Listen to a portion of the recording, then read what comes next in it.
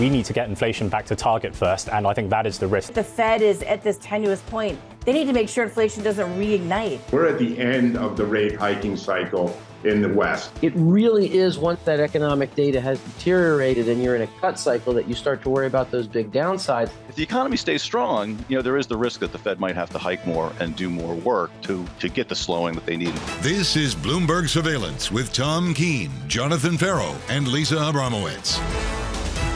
Let's get your week started live from New York City this morning. Good morning, good morning. For our audience worldwide, this is Bloomberg Surveillance on TV and radio alongside Tom Keene and Lisa Abramowicz. I'm Jonathan Ferro. Your equity market on the S&P 500 virtually unchanged, going into another big week on Thursday. Earnings from Apple, from Amazon on Friday. It's payrolls Friday. TK, we start this morning over in Japan. BOJ making a move on Friday, making another move this morning. Another move this morning, and picking up the pieces, and all you do is watch the data. 142.29 yen is sort of midpoint, not the drama maybe that people would expect. Strong yen down to 139, 138. It didn't happen, but I'm watching euro yen take out the dollar. 156.95 shows strong euro at weekend. Am I watching it? Yeah, but what I'm really watching, John, is the flow of data this week, and I'm putting Apple and others like that ilk reporting is economic data as well. Without a doubt. We have to build on the strategic ambiguity of last week from the ECB, the Federal Reserve, and for that matter, including the Bank of Japan as well. At least for a reduction in clarity to somehow maximize optionality across these central banks. And you asked a question on Friday, where is the line in the sand for a Bank of Japan that basically doubled their yield target for a 10-year treasury? We kind of found an answer overnight. 0.6%. That's the line in the sand. Then they're going to come in and buy as much as they possibly can. So here's the question going forward. How much does the central bank really matter of Japan, of Europe, of the U.S., and how much is it the data that Tom is talking about? How much is it the earnings that we're going to get this week? So is that the line, or does the line move? Was that about the pace? Are they grey lines, Tom, and they move around? They're going to blink on inflation. I can't make my mind up today. Is that about the pace of the move we saw in the last day or so, or is that about a level that we saw? I was on sabbatical Friday, so I missed all the festivities. I emailed into you. And, I got a paper due on this. The provost emailed me. I can't wait to see it. I got to do a paper off the sabbatical, but just a long sabbatical. But within that, John, is a big announcement from the Bank of Japan. And what this is about is imputing inflation into their system. Oops, they've got a little bit too much inflation right now. They're trying to manage the inflation story. I would say history says that's very difficult to do. I don't think you can dial it with that you can't much dial accuracy, it. Yeah, right? You sort of turn the volume up and down on it. We'll come back to that story a little bit later. Equity futures, as I say, pretty much unchanged on the S&P 500. Into the bond market, yield shaping up as follows. Higher by 3 basis points, just in and around 4% going into payrolls on Friday. In the FX market, the euro, just a little stronger. Euro dollar right here, Lisa, 110.32. And you said rightly so. It is about the week ahead. It is a massive week. I would say arguably more important than what we saw from the central bankers because the data matters. Today, we get the Fed Senior Loan Officer Opinion Survey at 2 p.m. SLOOS.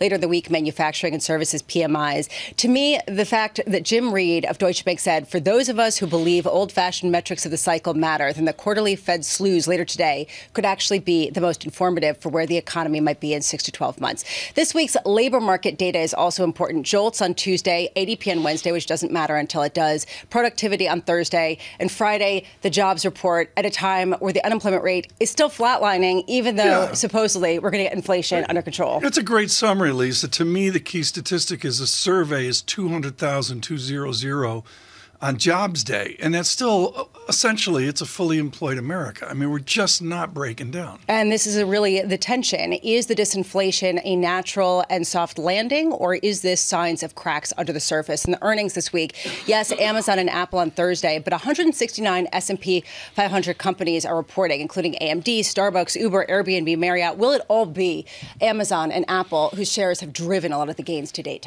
John? Year-to-date gains have been absolutely phenomenal. Amazon up by close to 60%. Apple, that stealth rally of more than 50% so far in 2023.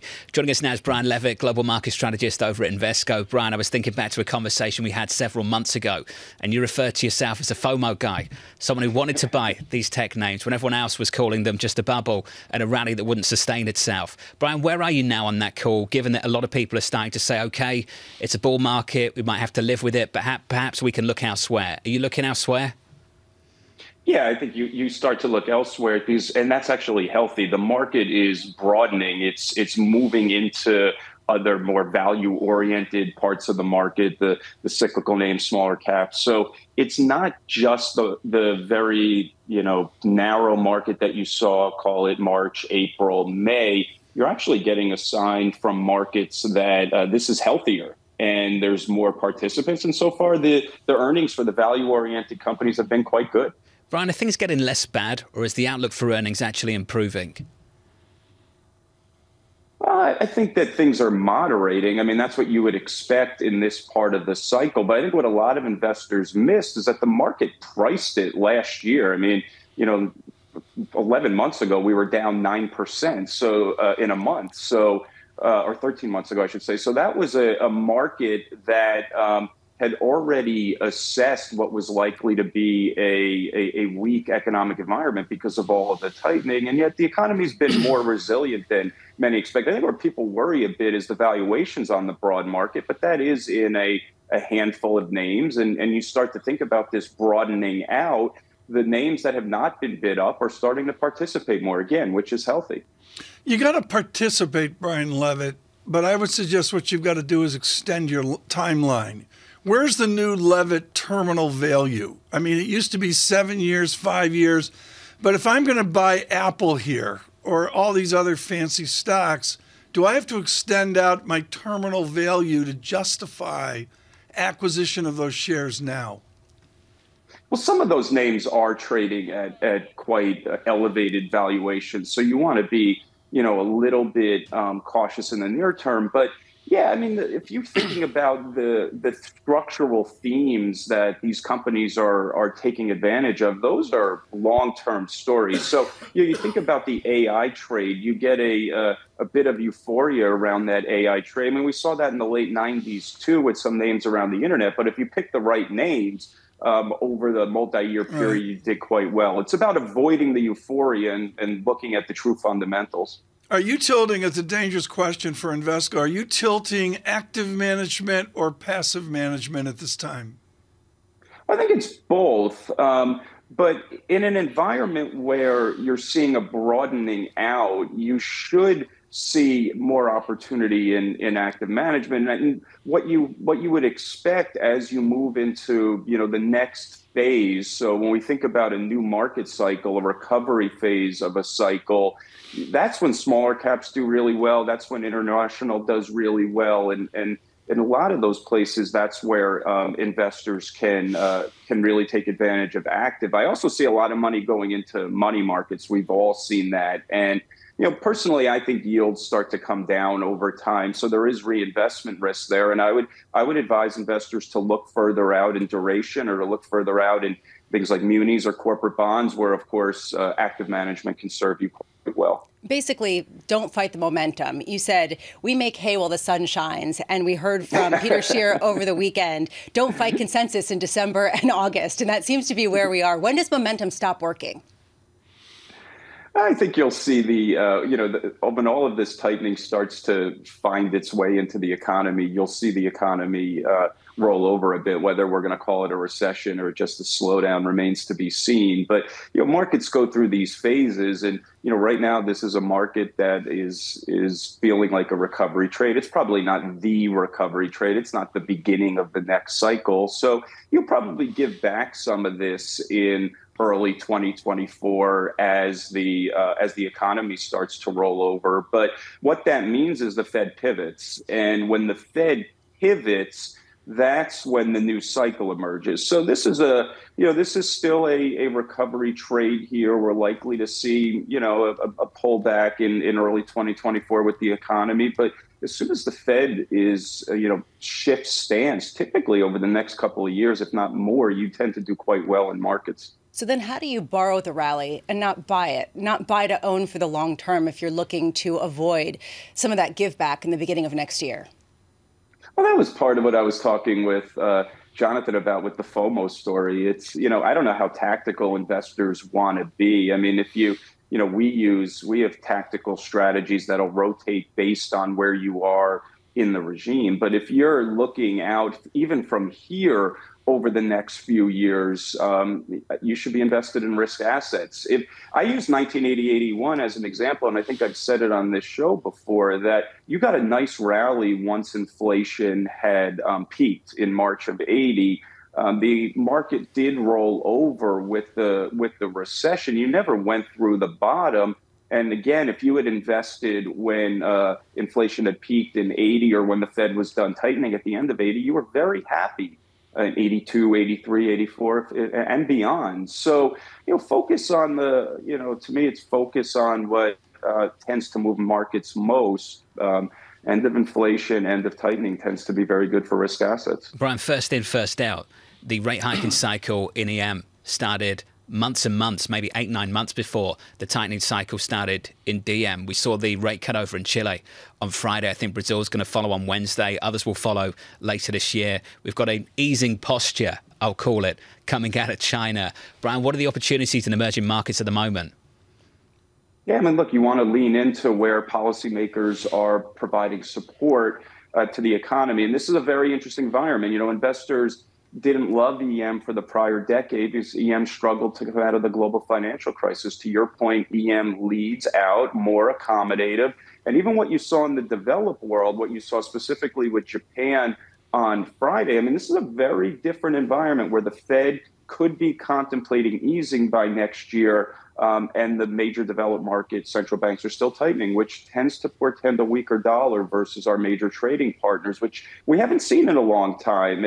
And that starts to unlock some of that value that exists outside the United States. And, investors haven't been there. They've avoided it, but it's a better backdrop for international investing than we've seen in a while, because quite frankly, anytime international participated in the last cycle, either the U.S. freezed rates or started a trade war or we got a pandemic, which ended up abruptly ending any type of participation from international markets. We've been burnt a few times. Brian, it's good to catch up as always, and great call for the year so far. Brian Levitt there of Invesco on this equity market. Thank you, sir. The original front loaders. The Fed likes to describe themselves as front-loading policy, of front-loading all these rate hikes, and now they can pause. They weren't the front-loaders. The front-loaders were in emerging markets, which is why we're starting to see an easing stance kick in earlier in places like Chile, Brazil, and maybe other places too, Tom. I strongly agree with that. And the issue here is the degrees of freedom that they have. And the emerging markets have much less wiggle room, degrees of freedom, than the major banks.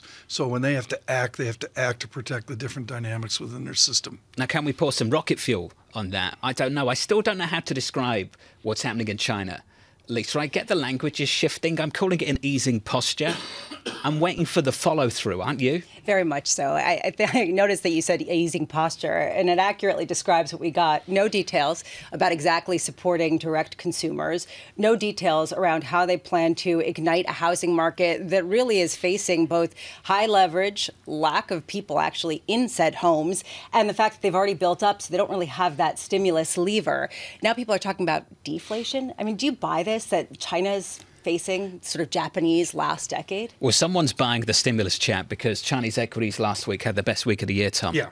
Pretty much across the board, pick an index, it had the best week of 2023. Yeah, I'm not an expert on this, but I would say that Chinese inflation is an interesting commodity, and it's wrapped around pork prices, to be honest. It can be hugely distorted domestically, and that's a different inflation than their international inflation. On a goods basis, that looks like there could be disinflation or deflation. Great lineup this morning to get you started for the week. Barry Bannister, Chief Equity Strategist over at Stifel, is going to be joining us in about 47 minutes' time. Pushing ahead to the main events of the week.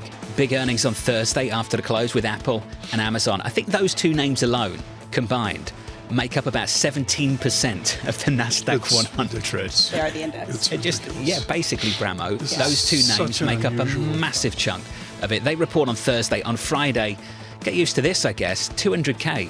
200K, just a ton of estimates that payrolls come in at 200K. An old school number. Yeah, that's still solid.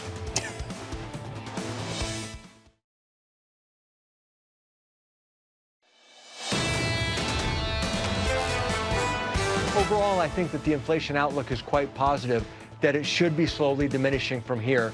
But again, we've just continued to be surprised by the dynamics of this reopening economy, and so we can't prejudge it. We have to let the data actually guide us. Neil Kashkari there, Federal Reserve Bank of Minneapolis president, speaking to CBS over the weekend, who basically called soft landing hopes and dreams somewhat unrealistic. We'll come back to those comments a little bit later. A couple of Fed speakers through the week going into payrolls. Look out for Goolsby, look out for Barkin of Richmond and Chicago, respectively, and look out for some data a little bit later. Lisa's talked about this a few times over the last week or so. The Senior Loan Officer Opinion Survey, basically how tight are lending standards getting from banks in America? And that's going to be worth watching for all of us several months, Tom, after the banking malaise in this country. I had a quiet moment on my sabbatical, and I really thought about something you two have brought up, which is I just think it's weird how we have 100% agreement on the Fed on these votes. There's no dissent. No dissent at all? I don't think it's healthy. I think the British do it much better, and the ECB, did they dissent at the ECB? I don't know. But I just think the whole 11-0, we all agree. I'll say this, I don't think it lasts. And if you get some pushback, it comes from the obvious places. It comes from the Fed president, Lisa. Whether it comes from the board, hasn't come from the board in a long, long time, the best part of 20 years. The ambiguity, the strategic ambiguity that we hear is covering for a lot of disagreement in theory underneath the Fed. So to your point, maybe September, maybe November, that's where you start to get the fissures as people start to say theory, maybe Trump's data that doesn't yet show some of the tightening. Equities right now just about unchanged on the S&P 500, just to whip through the price action for you.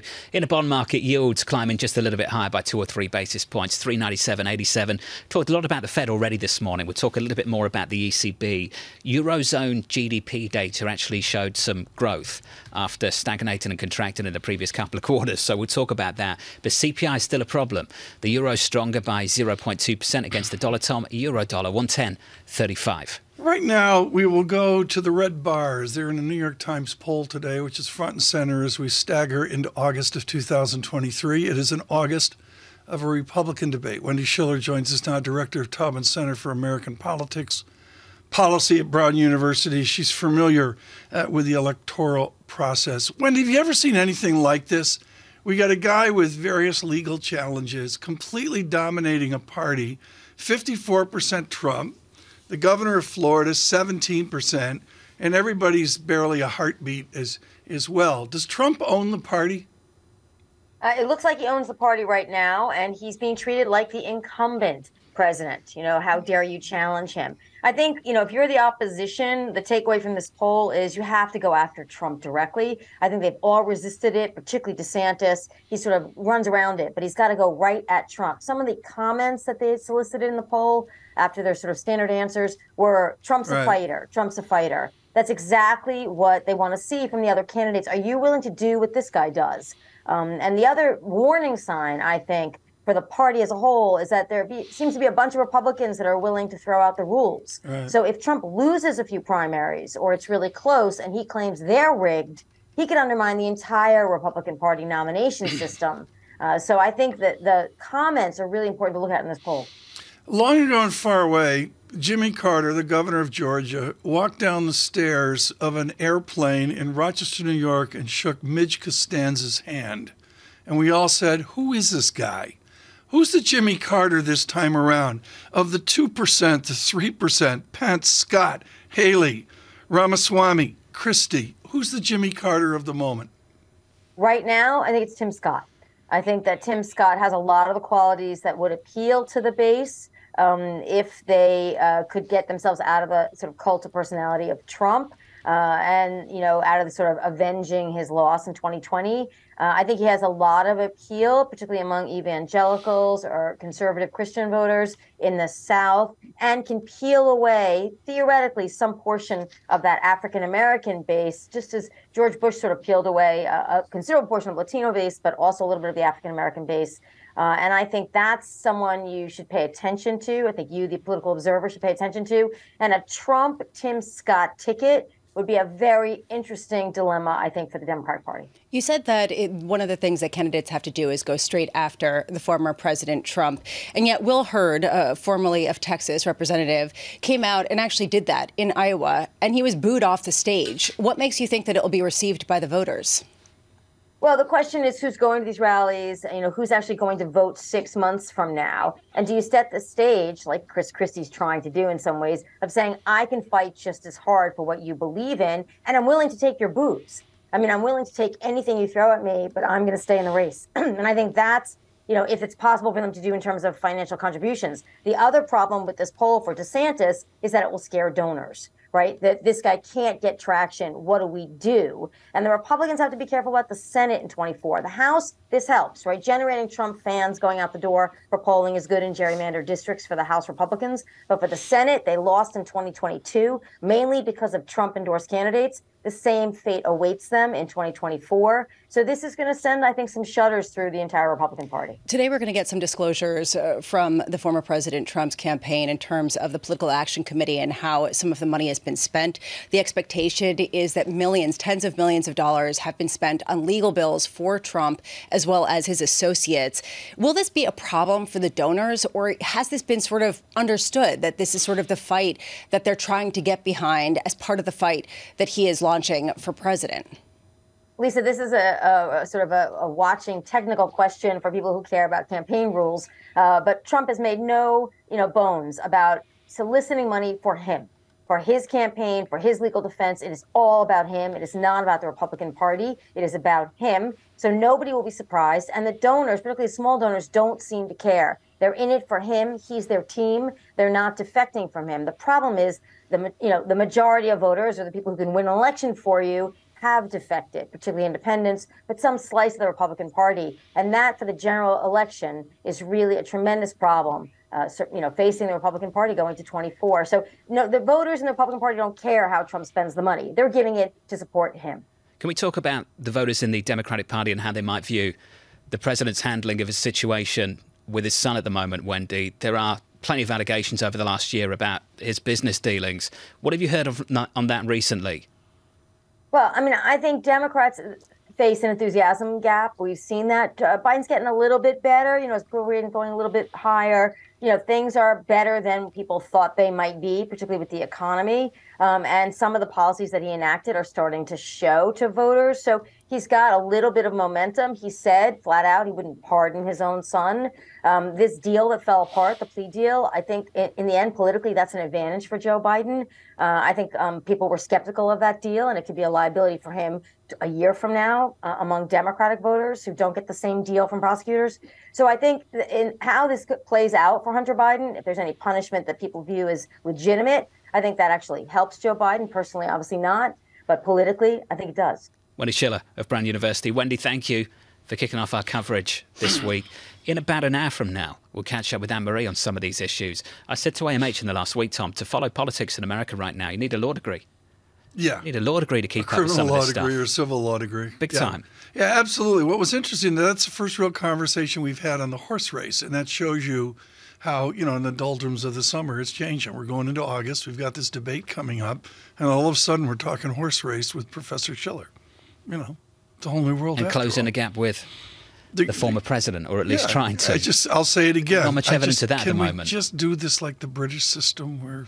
Do it quickly, get it done fast. Like July of 2024. The media and the broadcasters love to complain about this. They love it. I know. They love it. It when gives you've them got something. 18 months of runway, Bramo, just keep dragging it out and dragging it out. Look, on a slow summer day, that's why everybody talks about it, right? We've got a debate.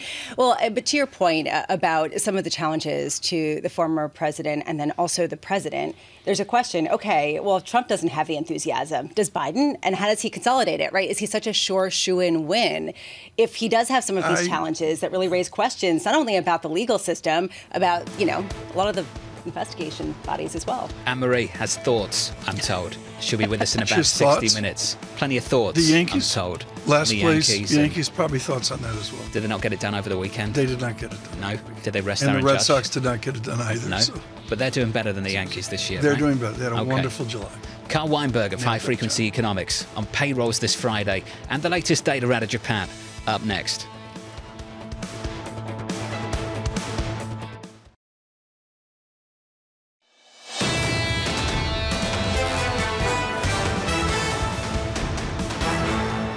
Straight back into it this morning, pushing ahead to earnings on Thursday from Big Tech. On Friday, the payrolls report just around the corner. Equity futures on the S&P and the Nasdaq shaping up as follows. Equity futures on the S&P 500 slightly firmer by 0.07%. Building on the gains last week, a third straight week of gains on the S&P, a gain of about 1% over the previous 5 sessions. The Nasdaq 100, the outperformance snapping back. Big week of gains, up 2%, encouraged by the earnings from Meta and from Alphabet, Google, of course, as well. Next up, Apple and Amazon on Thursday. In the bond market, your 2-year yield up around about 4 basis points. The smallest weekly move going back to late June. Some stability at the front end of the curve. We don't get to say that often in 2023. Yields are higher by a single basis point. Your 2-year 4.8870. Your 10-year at the moment up by 3.9787. We could talk about the BOJ's role in that in just a moment. In the FX market, just to push it through foreign exchange for you, the euro at the moment, 110.38, positive by 0.2%. Just a bit of strength on the euro side of things. And we'll talk about the data from the Eurozone in about 60 seconds' time. Under surveillance this morning, the Bank of Japan surprising markets once again, announcing an unscheduled bond purchase operation to tamp down rates, with yields spiking to a 9-year high. The bank announced it was buying the equivalent of more than $2 billion in bonds. Confusing because the move comes only days after the bank tweaked yield curve control. And TK, we're trying to figure out where on earth is that line in the sand? A line in the sand's a percentage change. I put this out on Twitter when I was on my sabbatical. I was on some beach. Greek islands are just, it's nice. Incredible. And the answer is, and Stanley Fischer is very good at this, and the answer is you take the first derivative. And so it's a change off of 0.45. So it's 0.05 on the initial move divided by 0.45. The percentage change of the move is shocking. And I don't care what anybody says, that's yield up, price down. Somebody's taken a loss in all this festivities. Well, as someone said on Friday to Lisa and I when we were covering this, 1 basis point on a Japanese government bond yield is not 1 basis point in the Treasury market, Lisa. And what we're trying to figure out, I guess, after Friday's move, is this about the speed of the move that brought them back into the market, or is there a level there that they didn't like? It's a great point. A lot of people are suspecting it probably is the speed of the move. They want it to be controlled. Some people doing the calculations that on a portfolio of JGBs for the U.S. government, or for the Japanese government, considering that they own them all, or a lot of them, not all of them, that it would be half of them. It would be a loss of about 4.5% if they were to move up to that 1% target on the 10-year. So this is the question. Are we heading toward that kind of issue, or is this going to be, just 0.6 is a line in the sand? Did you see the minutes from the Bank of Japan? I won't tell you what I read them like I read the from. U.S. minutes. Here's the quote. We should avoid deploying our firepower in incremental steps and aim to achieve the target at the earliest time possible. This was Governor Kuroda talking about getting inflation back to target. Specifically, I have about 2 years in mind. The date of that quote, April 2013. So we had the full minutes from the meeting that took place 10 years ago, and they were talking about a 2-year time horizon to get back inflation to where they wanted to be over a sustainable period, over a longer time horizon. And Lisa, they're still not there in their own mind. And this is 10 years later. It's a problem when you're looking at data from the central bank that's a time capsule, that's not giving you anything in real terms. To your point, if they like to move slowly, certainly some massive move in the yields isn't going to really help anything. But, really the key question is, was this a departure and a shift toward yield curve control abandonment, or was this really just a slight tweak to give some strategic ambiguity to markets? We'll talk more about this through this morning. That's the latest out of Japan. We have to talk about the latest out of China. More data, more evidence that the economic recovery is losing a bit of steam. This time the data for July, prompting Beijing to promise small support measures to boost consumption. We have the manufacturing PMIs rising slightly, but still coming in at 49.3. So that's falling short of that 50 market that separates expansion from contraction. And then you've got this as well, the non-manufacturing PMI in the mix, Tom, easing a little bit to 51.5. Bottom line, the data in China is still looking a bit sluggish on the latest read. Yeah, the data's sluggish. Just do something, and that's the answer. Within the fiction that is their economics, the issue here is Beijing is going to come to the rescue. And what form will they come to the rescue, and whatever? The answer is there's deflation in order, and do they inflate their way out of it? That's the short answer. And history says they will do it. They will have to act to provide societal stability. Europe would like to see that as well. Their data is problematic, let's put it that way. It's a return to growth, but inflation is still an issue. Second quarter GDP advancing by 0.3%. After shrinking and stagnating in the previous 2 periods, that pretty much sums up the backdrop for growth in the Eurozone at the moment. And then core CPI, Bramo, for July coming in a touch above estimates of 5.5%. And a team at Bloomberg pointing out that core CPI surpassing headline inflation for the first time since 2021. President Lagarde, Bramo, can't get a break. Especially given the fact that energy prices have been inflecting upwards. So if you're getting a big boost from the fact that energy prices have come down or been low, that could change at a time where the underlying wages and other forces are really pushing things upwards. So at what point does the ECB reverse some of the dovish tone and really lean into rate hikes? Christine Lagarde over the weekend saying that a pause isn't just a pause, that they could then go again and basically doing a Jay Powell. All this is under surveillance. I think it's great economics around the world. And that, to me, the only thing under surveillance here is Keene has got one foot in Germany this morning. Bayern Munich, the meeting happens today. It's like they're arguing about value, right? So Daniel Levy, who runs the club, yeah, I understand TK there seemed to was be meant some to have pressures. a meeting going into the weekend, then the meeting got scheduled and they meet again today with Bayern Munich, the German football powerhouse. Is that the same quality of league? Goes. Is the German league as difficult, as challenging as the Premier League? No, I wouldn't say it is. I would say that the Premier League is the elite of European football right now, given the players and the teams that they've got. But Bayern Munich is incredibly competitive in the Champions League in a way that Harry Kane would like Tottenham to be, but they're not. And that's the issue. And I think if he's going to leave Spurs, TK, you'd think he would go to a club like that instead of a crosstown rival, where he would be hated by Spurs fans for going to, say, a Chelsea, or going up to somewhere like Manchester. Or Liverpool. Or Liverpool or something like that. But we'll see what happens, Tom. It's he's getting older. This is his last big chance of getting a larger contract. And you look at the mess of Tottenham right now. I mean, you can understand. Probably Adele will root for Bayern as well. Right now, on what we've done under surveillance, looking here particularly at the Pacific Rim, Carl Weinberg joins us. He's chief economist at High Frequency Economics, but far more than that, is steeped in financial crisis on an international basis. And his notes on China and Japan have been absolutely definitive. Carl Weinberg, why hasn't the yen moved abruptly off of the verbiage and action of the Bank of Japan? Hi, good morning, Tom. Good morning, John. Good morning, Lisa. You know, the currency isn't going to move on a dime. They only moved on Friday. And this change in policy sets off different forces in the economy. It's not just about interest rate differentials. But if you're an investor in Japan and you're looking to deploy marginal funds, you're looking at almost an assured loss on long-term JGBs right now. And if you need to have long-term assets to offset long-term liabilities, you have to look abroad. So to a certain extent, this tightening of monetary conditions, or the allowance of bond yields to rise, whatever you want to call it, drives money abroad and makes the yen cheaper, which is not what your traditional interest rate theory says it ought to do in the terms of the currency. But I think we have to expect a really mixed pattern for the yen moving forward from here. What's your scope and scale on yen move? I mean, I know you're not in the business of FX analysis, but are you looking 150 yen or 132 yen? Well, I'm not going to take a long-term position on that because I still don't know what the Bank of Japan is up to entirely. I mean, we saw this widening of the band. Was this a technical adjustment just to allow more trading both ways in the bond market and to improve trading conditions for people who have to be in the market? Or was it the first step in an actual tightening of monetary conditions?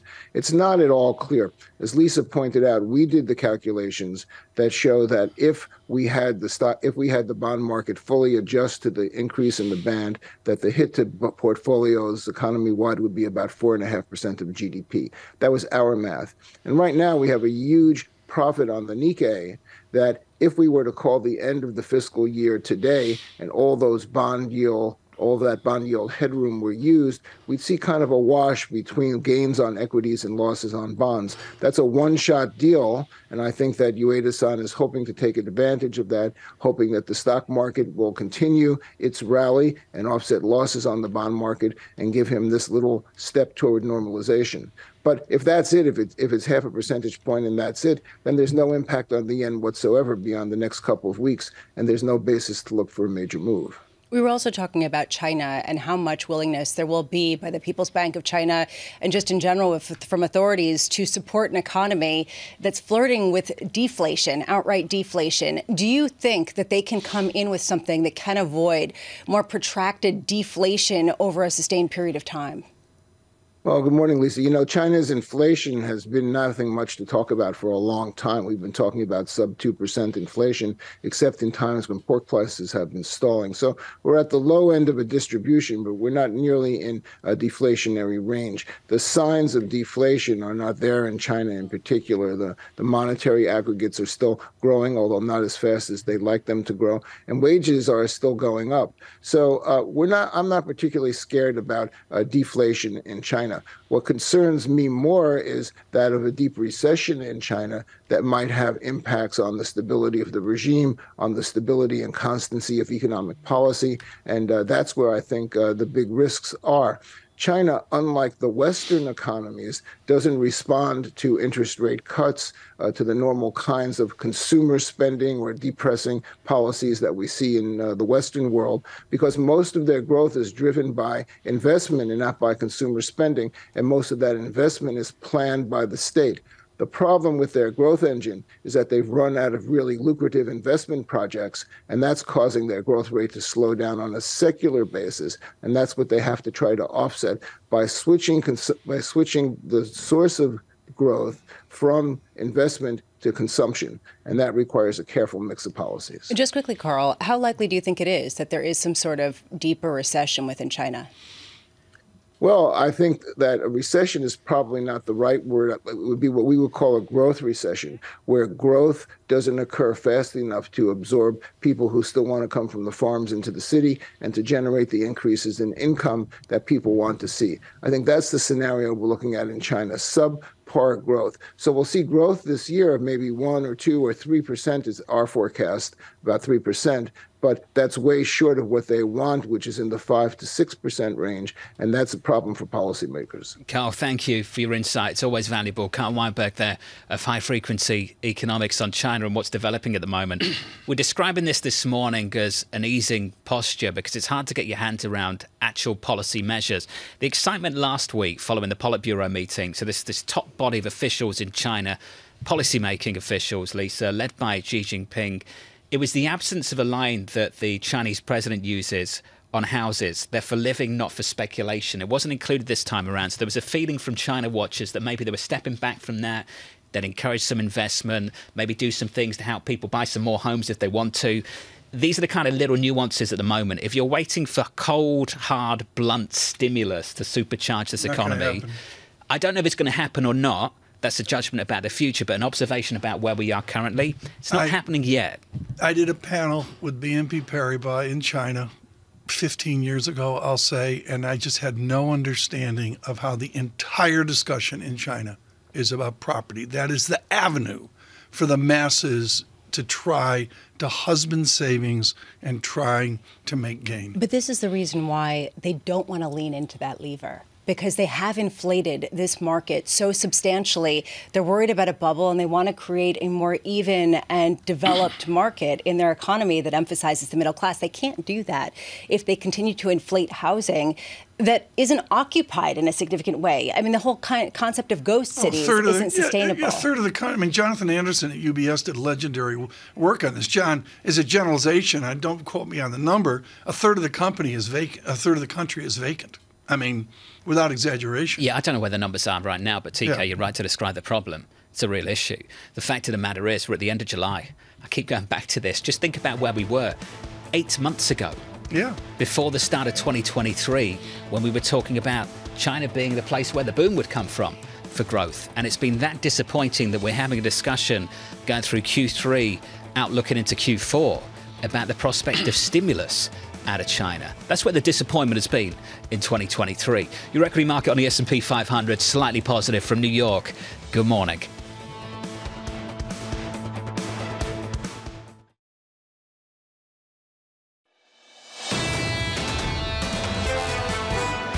Subject forward guidance when you don't have any idea where things are going. We do think you're going to continue to see improvement on the inflation story, but not significant enough improvement that's going to allow central banks to say mission accomplished. The big issue is on the growth side. As we look forward, we think that those excess savings are basically spent. The rate cuts are here.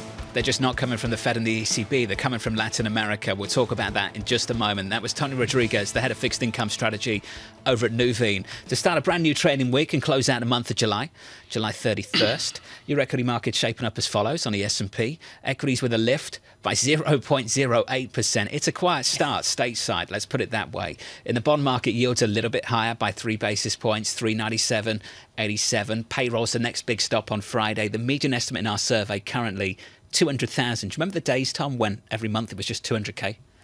We're back to estimates of 200K. Let's stop there now and reframe this. It was 150 was sort of the run rate, and then it would be above it, and people would scratch their chins and say, why is it 200? This was pre-pandemic. 225, pre-pandemic. And then there was some modeling about what potential GDP is, and that non-farm payrolls, heaven forbid, would be 125, and the bold would say 90, and that. I don't know where those numbers are now. But in this employed America, 200's a shock is a low number. What if it comes in at 250? I mean, what does the Fed do?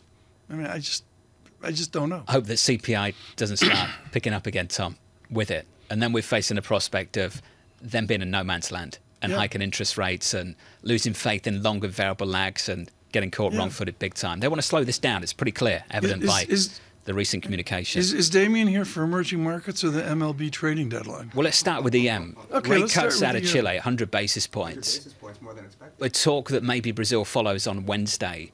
These were the original front loaders. Got in first, and they're going to leave first too. Yeah, no, and Hungary's already been cutting. They were one of the first ones. Now Poland CPI came in a little bit less than expected overnight. You know, now you're starting to see people expect them to cut as well. But, you know, the big story overnight, as we know, is China. And the fact that, you know, she is trying to pull whatever lever he can to fuel growth. And without addressing the demand side of the equation, I mean, all of these measures just really aren't having an impact, even though you see equities up 10% over the last week on very light volumes. Foreign funds are buying 5 days in a row, all the good news. But it's the summer, so you really... Get away from this Damien Sassar minutia. To our listeners and viewers, should they be studying and should they consider being in EM and international equities and bonds, just as a general statement? Well, right now, seeing as emerging market local debt is up something on the order of 11 to 12% year to date, probably waiting for better entry levels at this point. But look, there's still some juice left in the fact that a lot of countries have not announced their easing cycle yet. So that's typically a good time to go into these economies to start receiving in fixed income. But once they start to move, that's typically a bad time. That's typically where you don't want to be moving in. And we're starting to see that, as John rightly points out. Within EM, which country should we be studying the closest? You mentioned China earlier, but is there a unique opportunity that we need to read in on and get smarter on? I think it's the Asian high yielders. I think it's Indonesia and India right now because, you know, look, they did hike rates, but there's really no sign that growth is coming off there. So they're really not going to be easing as quickly as some of these others in Latin America and Eastern Europe, I think. And look, let's be real. Let's be clear here. All of the export growth we're seeing, or whatever exports we're seeing out of China, are not going to the Europe and the U.S. anymore. They're going to Southeast Asia, right? So let's see how healthy the Philippines and Malaysia and some of these other countries are and how they're weathering the storm. How much is this going to be a rate cutting and interest rate just general story in emerging markets, and how much is this going to shift to a commodity story? As you see oil prices post their biggest monthly gain going back more than a year, and you see this pretty much across the commodity complex. You know, it's such a good question. I mean, look, oil, I mean, it's anyone's guess as to where it's going next, but interest rate differentials are real. And if you look at performance year to date across the whole of not just emerging markets, but G10 currencies, it's all about carry and the reach for carry. And right now, if you look at a place like China, it's negative carry relative to the U.S., so it disincentivized not only foreigners from investing in China, it also disincentivized Chinese corporates who have a lot of dollars parked offshore from bringing it back onshore. And I think that's a big risk as well. Let me just add to that, the yen-funded carry trade has funded pretty much a lot of the price returns, the gains we're seeing on paper out of emerging markets. If that rug gets pulled out from under our feet, it's anyone's guess as to what we're sort of, you know, kind of negative feedback loop we're going to see into some of those currencies. There's a lot to unpack there, including what the Bank of Japan is actually doing, which is a big question mark. But just sort of doubling down on this interest rate story, you're saying when they start cutting, that's often a sign that it's over. It's counterintuitive because usually people say that in the developed world, when they start cutting, it's time to pile in, not necessarily on the currency side, but on the debt side. Why is it so different in the developing world? Well, it's historical precedent, right? I mean, it's getting out in front of the news, and then when the news actually hits, it's typically time to sell. At least historically, that's been the case. This is a very new environment we're in. It's a different cycle, Lisa. So you're right. There may be quite a bit of juice left. I mean, we're talking about rates in Brazil that are 13.75%. So there's a lot of room to cut rates back down to levels we saw during, COVID. So yeah, you're right. There could be a lot of carry gains, a lot of that, but certainly, look, we've got a lot of duration supply coming into the U.S. I mean, we've seen a lot of supply come in, but it's been bills. To see duration come in, let's see if that will cause the crowding out effect that all of these prognosticators have been waiting for. And look, I mean, I think, you just don't want to sell short the fact that U.S. liquidity is so critical to the, to the broader emerging market and G10 complex. EM is fascinating right now. The prospect of easing out of China, rate cuts in Chile, maybe Brazil, Argentina easing in Miami, stimulus down there. Do you want to talk about that? The Messi effect in Florida? He won't play on grass. He won't play on turf. That's going to be a big deal for. Some of these matches that are. So you've got to describe that for people outside the United States. Right. There are still grounds in this country in MLS that have artificial turf. Correct. And it's bad for the knees, bad for the legs. I mean, Messi's career is on the line if he believes he's playing. So he's not going to play on artificial turf. So there are, like Atlanta FC, right? They have the Falcons playing there. They have I don't know, but I was reading some article that basically said they can't get the MLS turf up and the grass down quick enough because MLS is like the bastard stepchild of sports. And so I guess at the end of the day, he's not going to play. I don't know if I can. Am I going to get in trouble? Well, you did. But I apologize for it later. Sorry. But you know what I'm saying. Ticket sales, are still up huge across the board. But now he may not actually be playing. I mean, come on. You follow this carefully. We make jokes about it, but Damien's a real student of this as well. What have you learned by what Mr. Cohen has spent on the Mets? We've seen this before, but I would suggest we've never seen the scale of I want to buy it now. What have you learned about the Mets' disappointment this year? It's very hard to predict. And pitching is everything. And it's very hard to get. Pitching is everything. Pitching is everything. It's hard to get good starting pitcher. It's certainly hard to get. Look at the Yankees. Their bullpen is in utter disarray. So I think, if you're looking at Major League Baseball and you're looking at Stevie Cohen, he's trying to do all the right things, but you can't buy your way into a championship. You have to develop your farm system. You have to kind of, stick like George Michael, go from the ground up. He's finding out the hard way. Yeah. Over in the UK, when it comes to the Premier League, try to do that with Chelsea. It's difficult. It's difficult. Even if you've given a blank check and you can go out there and buy players, Tom, you can't make it happen overnight. Tell us about the French football player. Kylian Mbappe. I loved him in the World Cup. It's going to be fascinating to see. He is one of the top strikers alongside, I would say, Erling Haaland in world football at the moment. There's only a handful. Worth a significant amount of money, but PSG face the very real risk that they lose him for nothing next summer when the contract's up. Clearly, Damien, they don't want that to happen. There is a suspicion that he's already got a pre-contract agreement with, say, Real Madrid. But it's not the El Halal $333 million. It's going to be maybe a little bit less than that. Do you think that's going to change sports? The Saudis. In a massive way? I think it already is. If you're a player right now, and you can earn that kind of money. How can you say no? How can you say no? Mbappe reportedly did say no to that much money. Reportedly did say no. But you get the feeling now this is just going to completely upend the cost structure of Premier League football clubs in a monster way. And you think about what other sports out there are subject to that same sort of disruption from, I think of college sports here in the U.S. with NIL and everything that's going on. Who's to stop some deep-pocketed investor from offshore coming in, getting behind a university and buying up all these, sophomores and juniors and redshirt freshmen? Yeah, but would they even get any money? Because they don't even get paid, right? Right. They're not even allowed now to they take, do. But NIL, now they do. Now they do. So I think, college sports is one. Major League Baseball is another. Look, so for all intents and purposes, if you want to pay the luxury tax, you can just buy players. Out of all the sports right now, who do you think is most vulnerable to that? We've talked a lot about golf. We've talked about the Premier League. Well, golf obviously is now. Look, I think Major League Baseball is a little bit open to it. College sports is another one that really kind of hits me. Not the NFL. They have the cap. Certainly not basketball. They have sort of, a cap there as well. Tennis, you just buy the top 20. That's an interesting one. I hadn't really thought of that. Yeah. Why not? Why not, right? Play 6 times a year. Yeah. Instead of being on the tour, which could be pretty grueling, you're going all over the place. Are you their agent? What is this? You're making I could think of certain tennis players that are going doing that direction. Am I doing that? We should have Damien come in all through August. It's great entertainment. Can I talk about another property on Bloomberg Business and Sports? No, we've run out of time. Oh, sorry. But watch it. I promise you a little bit of time later. Watch it, whatever it is. Damien Sasser of Bloomberg Intelligence. Live from New York, your equity market slightly positive on the S&P 500. Coming up next, Barry Bannister of Stifel. This is Bloomberg.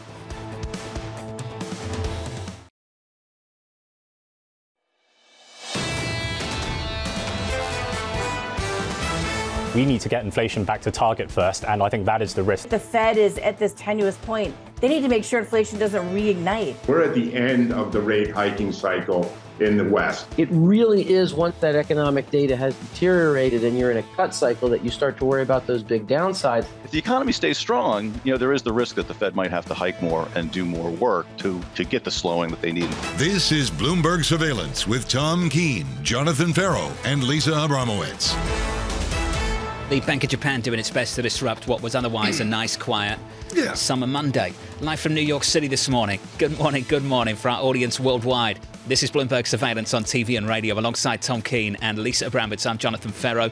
Your equity market on the S&P 500 just a little touch firmer, slightly positive on the S&P by 0.1%. Talked a lot already this morning about the earnings from big tech coming on Thursday, Apple, Amazon on Friday, the payrolls report. Tom, need to look back just a touch on what's happened with Japan. A tweak to yield curve control on Friday. We wanted to work out what the line of the sand would be. Is it 0.6%, 0.7%, 0.8%? Would they let it go all the way to 1% on a Japanese 10-year government bond yield? And Tom, they're already back in the market today. Yeah, the Bank of Japan makes it day two. And again, all I can do is watch the litmus paper, which was 142.26 yen, a weaker yen here.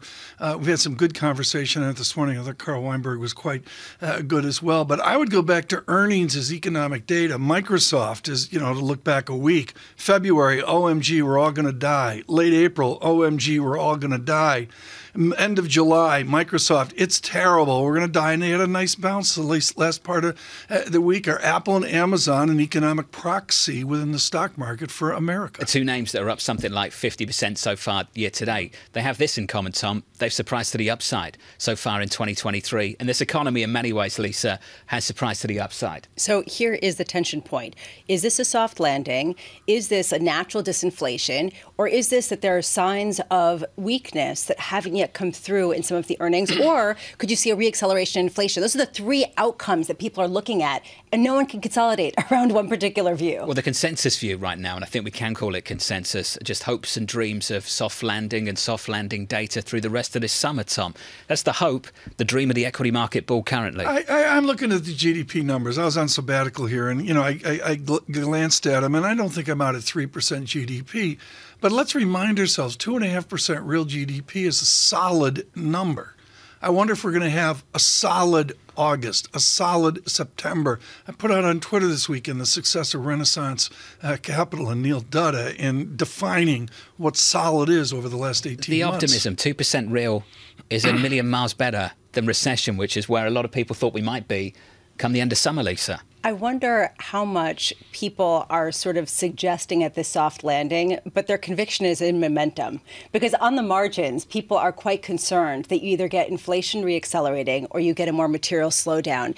So from an investing standpoint, a lot of people are saying it doesn't matter. For right now, as Brian Levitt said, make hay while the sun still shines. Spot. Let's go. And it might not last, but right now it's too early to say exactly which direction it's going to go. The city's a great example of that on the economic side of things. Andrew Hollenhorst thinking inflation reaccelerates. On equity trading, you've got the likes of Stuart Kaiser, who says we're in a sweet spot. And you can see further upside, Tom, through the summer. Year to date, it's just not Apple. Year to date, SPX up 19%, NASDAQ Composite up 37%, Dow trailing up 7% as well. These are good numbers. I mean, across the board. The broadening that's happening, and I didn't see that much rationalization this weekend. I guess everybody was off. But well, give them a chance to write that. Mike Wilson wrote, but still 7:03. Still young. Wall It's Street true. time Fair, on a Monday morning. Fair. It is. Where are your notes this morning? Equity futures on the S&P just about positive by 0.1%. There's a lift in this equity market. Yield with a little bit of a lift as well. Up, Lisa, by 2 basis points. Your 10-year, 3.97. Today we are going to be focusing on the earnings to come, but also very much the Fed's Senior Loan Officer Opinion Survey at 2 p.m. We have seen a gradual tightening in standards. How much do we see that continue, especially given that the Fed was saying that this has shown a tightening in credit conditions? To what degree will it matter again to markets? This week's labor data includes JOLTS data on Tuesday, ADP on Wednesday. I love this. Nobody cares about ADP until it comes out, and then everybody loves it. Productivity on Thursday. Friday is the jobs report. Unemployment has flatlined. At what point do people start to say this is not sustainable in order to get inflation lower? Even Neil Kashkari, and you pointed to this, John, earlier, Neil Kashkari, in an interview with Face the Nation, said it seems unrealistic that we are going to get inflation lower without some sort of tick up in unemployment. And for earnings, yes, it's Amazon and Apple on Thursday, and yes, they basically are the index, but there are 169 companies generally of the S&P 500 reporting. So how much are these going to remain the main stories after delivering more than 50% gains so far this year? Unreal. And close to 60% gains Yes. on Amazon. Just absolutely unreal. Joining us now to talk about this is Barry Bannister, Chief Equity Strategist at Stifel. If you haven't been lucky enough to follow Barry's advice through the year 2023, it sounded a little something like this. Constructive for the year ahead, a price target of 4,400 on the S&P. And then Barry, more recently, and welcome to the show, by the way, you and I have talked about this already. You're looking for that flat line from here. So Barry, constructed through much of the year, and then just as a lot of people start to get on board and start calling for a sweet spot in the summer, you're calling it a flat line from here. Barry, just explain why. Hey, Jonathan, good to see you again. Yeah, a classic recession was never in the cards in the first half. When you helicopter drop 25% of fiscal and monetary into an economy, you're not going to have a recession. It's the largest policy experiment in 80 to 90 years since the New Deal and World War II. So that was a fairly easy call. I think going forward, the two things that we're watching most closely on the economic front are productivity and oil, because productivity is going to drive your unit labor costs and your core PCE inflation. And oil, I think we're still wrapped up in geopolitics. I think oil is a big risk in the next 12 months, and I don't hear many people talking about it. Barry, what I find interesting here, and I go to Mario Gabelli on this with Mario's work in autos a million years ago and media. You own capital goods. You own, as Gartman would say, things that fall on your foot and hurt you. Tell me about ball bearings. Tell me about Eaton. Tell me about Roper, the world of Bannister from years ago. I know it's underpriced. When does it pop? When I look at various economic indicators, and we've always been big fans of like the PMI manufacturing from the Institute of Supply Management, I would take the over, not the under, on the next 3 points. And that's good for the industrials, which I covered, as you mentioned, for about 20, 25 years. The financials also fit into the value category, and basic materials. I would throw in energy, though. Energy and energy services, they're really dirt cheap on cash flow. They're indispensable for as far as the eye can see. And so when you look at that cyclical value in total, it should outperform cyclical growth, which is your big tech, because I do think the market's a few points overvalued. And it's because of the PE ratio, unrealistic expectations regarding financial conditions index that really don't justify the price-to-earnings ratio that we have right now. If I've missed the Bannister bull market, how do I begin to invest now? Do you dollar cost average blended index, or do you go more specific sector? Well, we did, as I just mentioned, the sectors, and there are sector ETFs for all of those, as well as sub-industry, level 2 industry ETFs at BlackRock. They do a great job with that. I would also say that you go long, equal-weighted, short, cap-weighted S&P in the second half. That's RSP long, SPY short. I like the diamonds over the Qs, so the Dow over the NASDAQ 100 in the second half, and I would buy some protected puts for late third, early fourth quarter, around September, October, because I think there'll be some turbulence as the unemployment rate ticks up towards the Fed's 4.1% year-end goal. We get perilously close to that trigger point, a sort of a modified SOM rule of a 33 basis point increase in the 3-month moving average of the U3 unemployment rate. And that would signal a recession could be on the horizon, and they're usually surprises. What about the people who say, you know what? All of this macro call stuff just hasn't been working, and don't fight the consensus. As Peter Scheer said, don't fight consensus in December and August. Brian Levitt saying, make hay while the sun still shines. Why not just go with momentum, given that in August, not a lot's going to push against that, including even the data? Well, if you do, you can use a forward PE, a trailing PE, and we're particularly fond of using a CAPE PE, a PE on trailing 10-year inflation-adjusted operating earnings in our calculations, and overlaying it against the Goldman Sachs Financial Conditions Index, which is an excellent, well-constructed FCI. If you do that, and you do it for the Powell era since 2017, you'll see that the market's about 2 turns or 2 multiples overvalued. So we have some downside here on that momentum trade that you reference. What we're doing is more tactical trading in the back half after participating in that macro trade, which worked out quite well in the first half. Barry, wonderful call so far this year. It's great to catch up once again. Barry Bannister there of Stifel on this equity market. Looking out for some more difficulty in the back half of 2023. Certainly anything but for the likes of Barry Bannister, who called this market correctly, looking for a rally, and that's precisely what we get. But calling this market and this economy has been so difficult. Lisa was tweeting up a storm over the weekend about housing. I noticed that. I was reading the same thing over the weekend in my reading, Lisa, and I came up with this stat from Redfin. More than 9 of every 10 US home owners with mortgages, so that's 46.1 million, more than 9 out of 10 have a mortgage rate below 6%.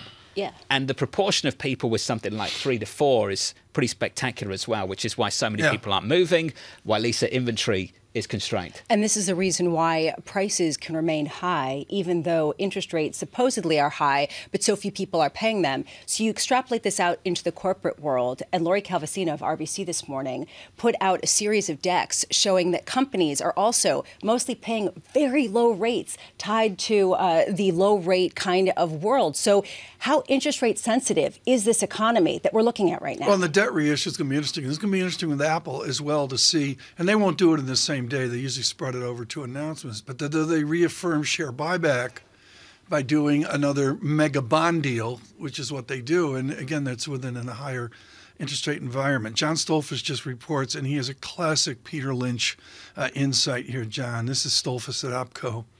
Know what you own. Boy, know what you own in October of last year was easy. Everybody, doom and gloom, up we go. That was easy money. Right here, right now, you know what you own. Doom and gloom was the easy money. Listen to Abramowicz. Yeah, the first leg of a bull market is easy. No, but if you believe in the maximum doom and gloom, if you believe, look, here's the rumor. If you believe in maximum Bramo, right, that's when you go long. So Bramo's job that's is easy money. Okay. Now it's a second leg in Stolfus 101. I'm really excited for the next commercial break. This is going to be great. If you're just joining the program, we'll do big little on that. Welcome to the program. The S&P 500 positive here by 0.1%. Coming up in about 45 minutes, we'll catch up with Michael Purvis of Tallback and Capital Advisors on this equity market. And we have talked a little bit about the lack of pass-through to savers from those interest rates, never mind the borrowers who aren't paying it just yet. In the UK, the regulator getting very, very frustrated with British banks not passing this on to savers, and they may well be gearing up to force them to. I'm not sure how they will, but the latest on that a little bit later in the program. My chart of the weekend, not that I was on sabbatical, so I really wasn't looking, but money market fund assets. The public is voting, and they're voting for higher yield. They're moving. I mean, it's convex up. No end for buts about it. They're going to force them to pass the savings. There is talk. There are not so subtle threats. Okay. I'm sorry, what is this? So first tell people, okay, no wage increase for you, but we'll make the banks pay you money. I mean, honestly, are they trying to... This is the regulator. Okay. But do they have money market funds in England? Do they have money market funds in England? They have fixed-term deposits. They have things like that. I'm sure there are money market funds. I don't know. Sure. I don't know. I mean, here it's huge. I mean, the yields, and they're beginning to model 6%. There aren't 5 trillion. 5 trillion. 5.5 trillion. Something like that. Yeah, right? It's huge, ginormous. And one idea that's being thrown around is how stimulative is it that people are getting money off their money again? How stimulative actually does it end up being at a time when they're not really paying the higher interest rates? Sonia Miskin coming up soon of BNY Mellon Investment Management. Looking forward to that conversation. That conversation about 15 minutes away. Your equity market positive by 0.1% on the S&P from New York. This is Bloomberg.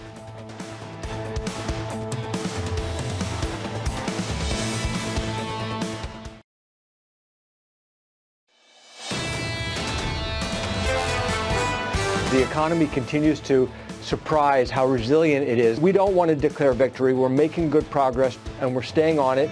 If we need to raise rates further from here, we will do so, but we're going to let the data guide us and not prejudge the outcome. Right now, we know shocks can hit us, but right now the base case scenario seems to be that we'll have a slowing economy, but that we would avoid a recession, and I hope that that's true. Hope is not a strategy. Ultimately, Neil Kashkari, the Federal Reserve Bank of Minneapolis president, speaking on CBS, by the way, over the weekend, believes that hope is somewhat unrealistic. That line, though, that we've heard a million times, if we need to hike, we will do so. But we're going to let the data guide us and not prejudge the outcome. It's basically copy and paste from the Fed to the ECB and, Lisa, pretty much to every Fed speaker we're going to hear this week, I imagine. Which leaves us in a question of which data matters and what happens if the data doesn't show what they need to know before it's time for them to make a move. It doesn't really leave us with any more clarity. No, but they want to provide less clarity to maximise what they're calling optionality, right? Isn't that the approach? But a lot of people are saying the data isn't going to show the slowdown or the reacceleration in inflation, whichever side of the debate you're on, until it's too late for the Fed to really respond to it. So by de facto, are they just basically saying, we're not going to make a call and we're going to be late one way or another? It showed a slowdown. They hiked interest rates anyway. So, Tom, figure that one out for us, please. I just think it's a mess, and it's going to be the economic data coming out. And what people want to focus on in the doldrums of the summer is this is an exceptionally busy week. And there's just all there is to it. We're a lot smarter at 9 a.m. on Friday than we are right now. 8:31, hopefully, when payrolls comes out on Friday morning. Your equity market on the S&P, firmer by 0.1% on the S&P 500. Yields just a little bit higher by a couple of basis points, 396.88. What was that stat on the oil market? Biggest monthly gain, potentially, Lisa, since early last year. Yeah. Exactly, in more than a year. And we're looking at potentially adding to those gains as people talk about the tightest oil market going back years, even though we haven't seen that pop. TK crude, 81. 29. Yeah, I'm glad you mentioned that. Brent crude as well, the world price getting rounded up $86 a barrel. I think that's a quiet story, John. Here for July, oil's just sort of crept up under the radar, right? Not breaking up, but it's under the radar as well. Right now, we're going to go under the radar with Emery Horton, our Bloomberg summer presidential correspondent. And whether it's FDR up to Hyde Park or various presidents in Martha's Vineyard with A-listers, there's something about a president going away. For President Biden, I hope I'm pronouncing this correctly, Anne-Marie, it's Rehoboth Beach in Delaware. He has a Delaware State Fair to look at. He has his bicycling on the boardwalk to look at. Describe where he is and the mood at the summer White House. Well, let's hope he's also safe on his bicycle, because we have seen him fall off that bicycle when he is in Rehoboth. That's where he'll remain for the week. And then next week, he's really kicking up in terms of looking forward to 2024 as a campaign candidate. But as president, he'll be going to some states like Arizona and like Utah. So this is just a bit of a summer lull. But that's just in regards to his public schedule. I don't think it's a summer lull in terms of what is going on behind the scenes with his family. We do have a very close associate, a very good friend of his son, Hunter Biden, Devin Archer.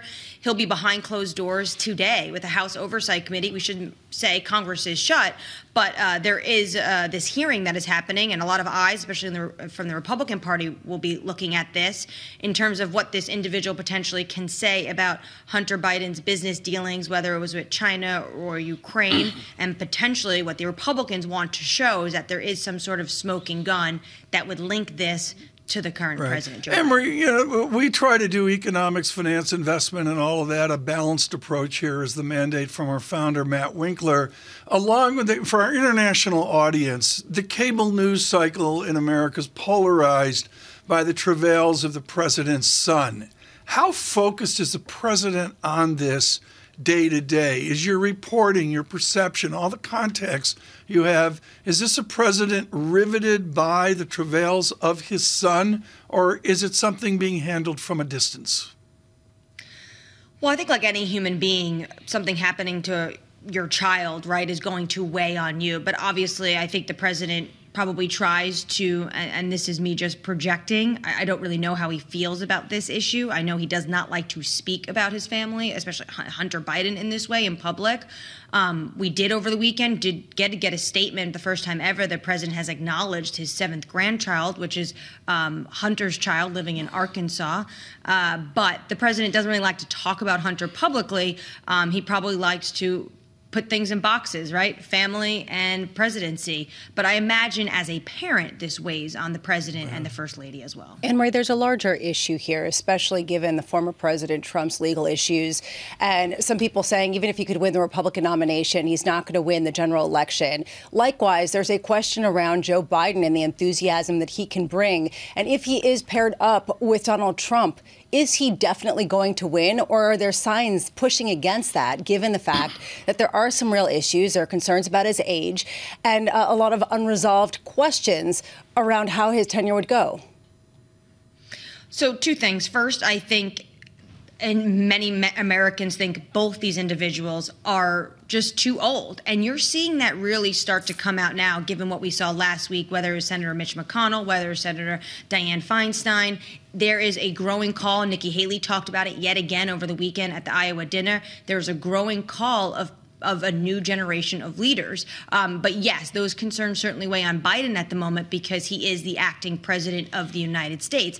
It's not a for sure conclusion that if it was going to be a rematch of 2020, Biden versus Trump, that Biden would win. I don't think anyone could today project who is going to win the November 2024 race. The polls show that Biden would have this lead on Trump, but I think it's just too far out. Remember, at this time in 2015, yes, Trump is an incumbent now, but at this time in 2015, the top two candidates in the GOP horse race was Jeb Bush and the former governor of Wisconsin, Scott Walker. Trump was at 1%. Chris Christie, another current challenger of his now, was at 6%. So it's just too early on. We haven't even had our first presidential debate to speculate. But obviously what you see within the Republican Party at the moment is this massive lead Trump has. And I think the latest New York Times Siena poll, their first of this race, really shows that. And there's one line that stood out to me in that poll about when individuals are asked about Trump and DeSantis, who are the top two candidates, but Trump clearly is just crushing DeSantis in this poll. And they say people like Mr. DeSantis, but people love Mr. Trump. You talked about Nikki Haley proposing a competency test for everyone who is an elected official over the weekend. And you heard Asa Hutchinson's response, which is, that sounds nice, but it wouldn't pass muster constitutionally. And Maria, have people looked at doing something like a competency test and found that legally it would not fly? I think there's been lots of talk about this, especially given this polls well with Americans. Most Americans want to see upper age limits, but the fact is they also say that if there's a candidate that is very wise, even if they're older, but can do the job and is fit to do the job, they should be able to.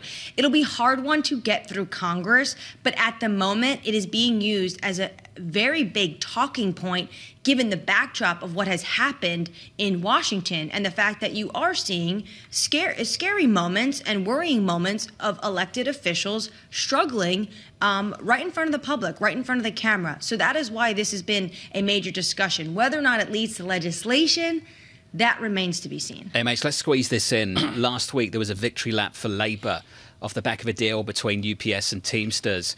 Yesterday, Yellow, we're talking about one of the oldest and biggest US trucking businesses going out of business. Have we had a response from the White House yet on that? Have not seen a response yet in the White House, Jonathan, but obviously the press secretary will be briefing today, and I imagine that will be one of the top questions to her alongside everything else that's going on with the Biden administration and his family. 30,000 jobs, I believe, TK. Yeah, it's huge. huge. Potentially, it's a big deal. Anne-Marie, thank you. Down in Washington, 22,000 of those Teamsters members, Lisa. And Teamsters had been negotiating with them and couldn't come to a resolution. They said that they wouldn't even come to the table, which was a key question at a time when Yellow said that they offered them raises that they didn't even negotiate on. So really some questions here. Like you, I'm always looking for some kind of macro signal. The more I read about the company, the more I believe that it's just a Yellow problem, Tom. You are correct. All the debt. I have to be careful. Maybe not a signal about the broader economy. Right now. Equity futures on the S&P 500 slightly positive by 0.1%. Sonia Meskin of BNY Mellon Investment Management coming up next.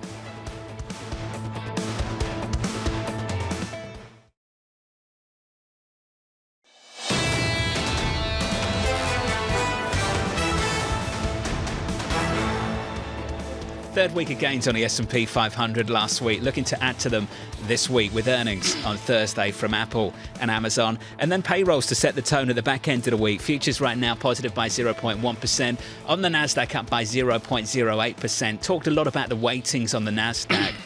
The monster big tech names. Amazon, Apple, almost 17% of the Nasdaq 100, really? which is just That's nuts. amazing. I did not know that. Isn't that incredible? 2 stocks. It's ridiculous. Let's turn to the bond market. 2-year, 10-year, 30-year shaping up as follows. Muted gains in a 2-year yield last week by close to 4 basis points. On a 2-year this morning, unchanged at 487.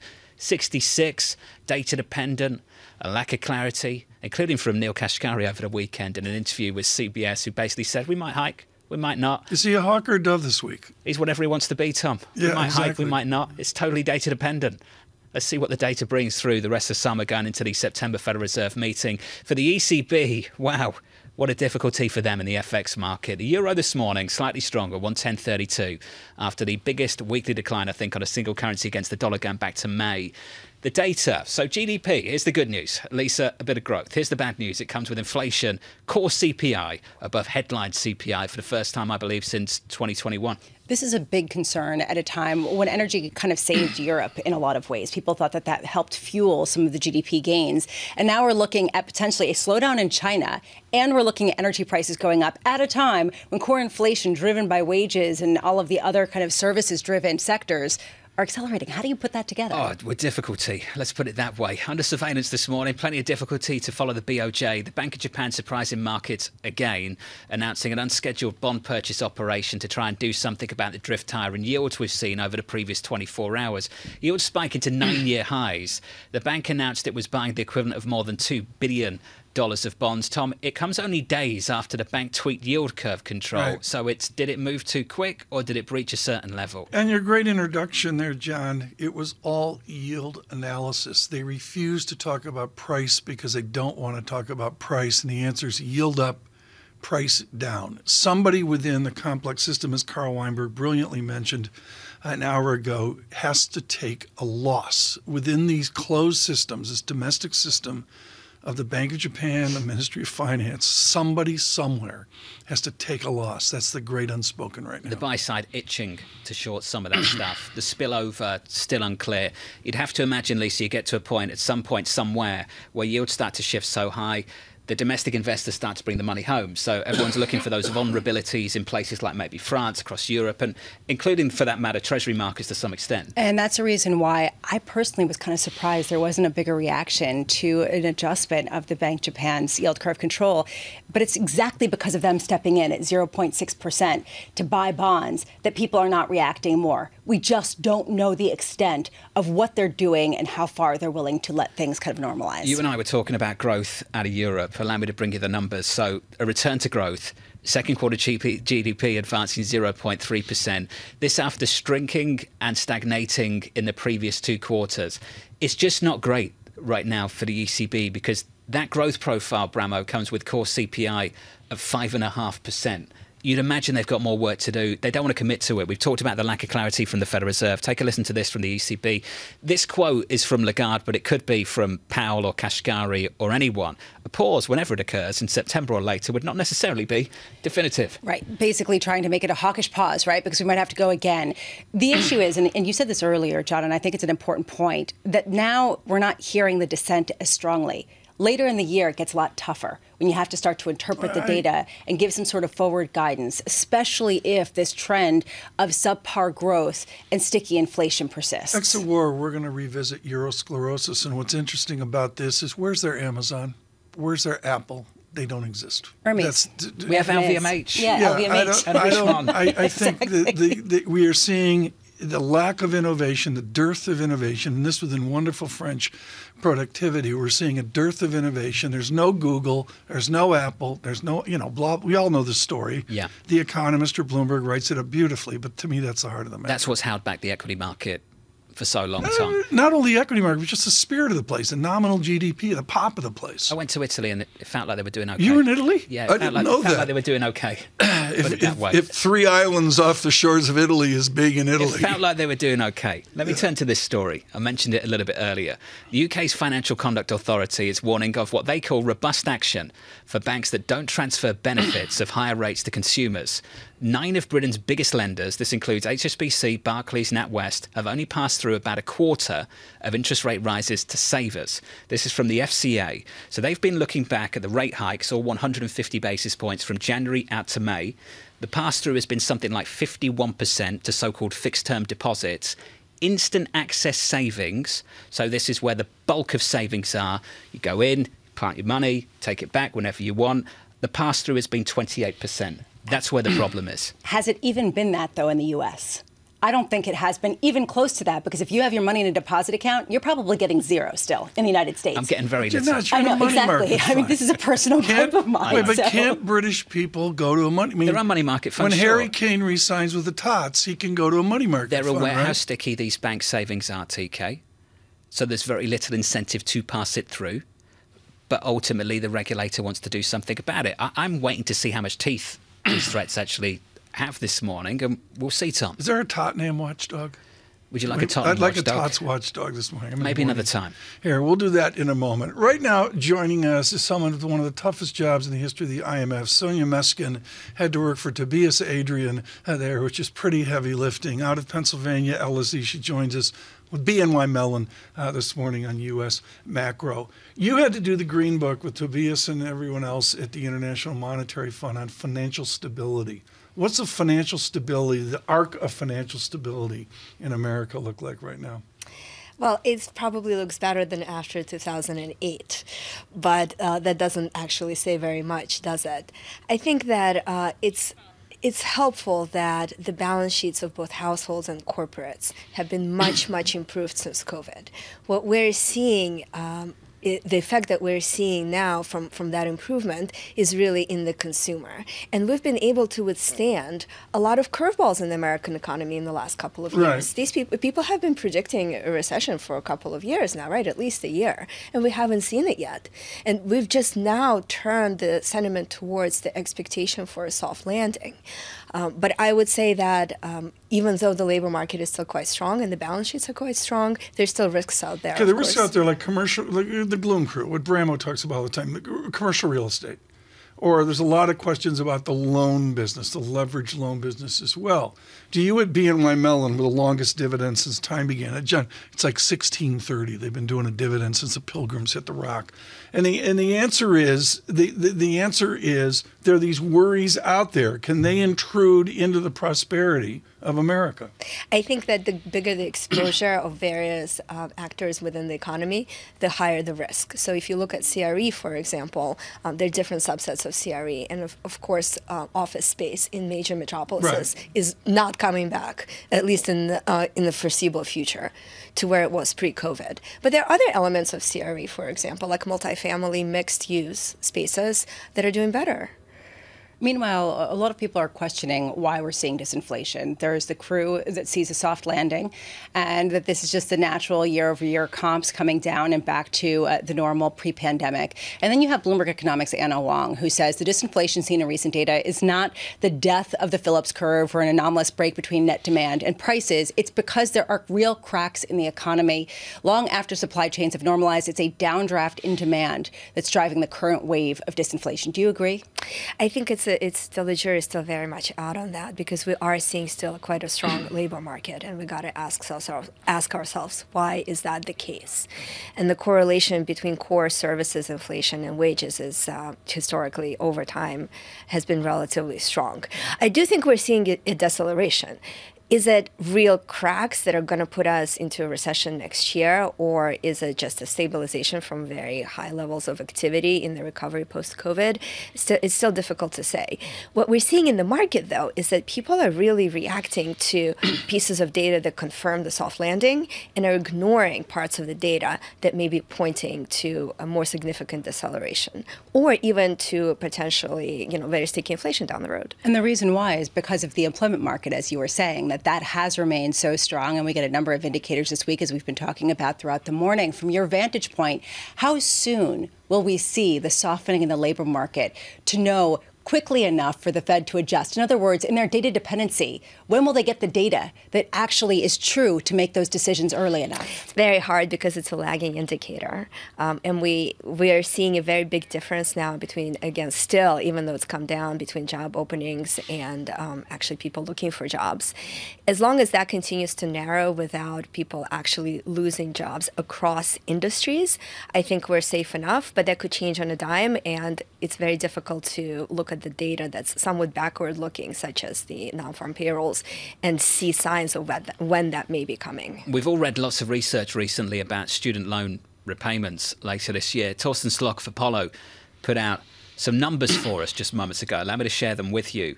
There are a total of 45 million people with student loans. The average monthly student loan payment is around $200. He says resuming student loan payments in October will subtract roughly $9 billion from consumer spending every month, or roughly $100 billion a year. Does that move the dial for household spending for you? Is that number big enough? On its own, I would be loath to say that it will, but against the background of generally slowing economy, it may. And I think that actually a higher rate environment, it's hurting consumers already. But as long as the job market stays strong, it has less of an impact than it may on corporates, who will need to refinance into a higher rate environment in a year or two. Away from the aggregate number as well, Lisa, you go through some of that research. It's about which households, younger versus older, all over again. So this really raises a question of the Instagram crew who travel to certain places in order to get that Instagram photo and might not do that as much anymore. I mean, how will this impact, Delta's earnings? Or what's the average age of a cruise at the moment? I don't know. That's not the younger demo, is it? No. You think no, maybe that's Disney the older cruises? demo. Why are you asking me? No, Since when was I a cruise expert? I'm intrigued. You went on a cruise, didn't you? No, I did not go on a cruise. I thought you went on a cruise. No. He said you went on a cruise to Norway. I did not go on a cruise. No, okay. I was Should in never believe Alaska, it. and I was definitely not in a cruise. Not in Norway, in Alaska, not a cruise. Not a cruise. You're Good in to Alaska? know. Yeah, I did see Where did you fjords, get though. Norway from? I thought her people told me that. One of her interns You said it was a cruise. Oh, so wrong place, wrong mode of Do you know travel. she only has liberal arts interns? Do you ever notice that? Okay. No. Yeah. Do you take me for a cruiser? I'm sorry, no offense, but I'm just wondering. Tell us more. That's great. That's great. Leave the camera on, Bramo. That's perfect. It's okay. I'm really surprised. I'm so Let's move offended. on. I'm so offended. Sonia, thank you. This was great. Thank you. I won't ask if you cruise, please. Sonia Meskin of BNY Mellon Investment Management. If you're just tuning in, welcome to the program. On the equity market, on the S&P, we're positive here by 0.12%. Coming up at 8:30 Eastern Time, Mark Zandi, Chief Economist over at Moody's Analytics. Looking forward to catching up with him ahead of payrolls later this week. And looking forward to this. Zach Brown, the CEO of McLaren Racing, TK, joining us next on this program. Really well timed. This is a really interesting gentleman. He is somebody, he's a driver. He's somebody who's in the game, who actually has done it. And he's got these two young kids at McLaren who you know better than me, Lando and Oscar's all I know. Piastri and he's got to manage them on a daily basis. This is not Alonso, who's 42 this week, or, Perez and the Belgian guy at Red Bull. This is somebody running two kids right now. So I consider myself the demographic that they all want to speak to, who knows nothing about F1 and is American, because that seems to be Netflix. Yeah, exactly. Yeah. Dabbled in Netflix to understand what you guys are talking about. You like the bright orange? Exactly. Okay, but moving on. But really, I'm curious, as an American who has raced in this sport, bringing it to this country, what is the difference in how F1 will have to change to adapt to an American audience? John had a tweet out on this fixation they have of going to the back end of the race to micro stuff. You put out a tweet, drives me nuts. You're dead on. They don't, I live in mortal fear that they go from British broadcasting to American, because the British guys are doing great. Max Verstappen's very outspoken on the difference between what people watch on Netflix and what actually happens on race day. You mean I don't understand fully? No, I'm not saying that at all. No, I'm just saying that I think don't. Max believes that they stir up a lot of drama that doesn't exist maybe on the programme. Yeah. It's all content, isn't it?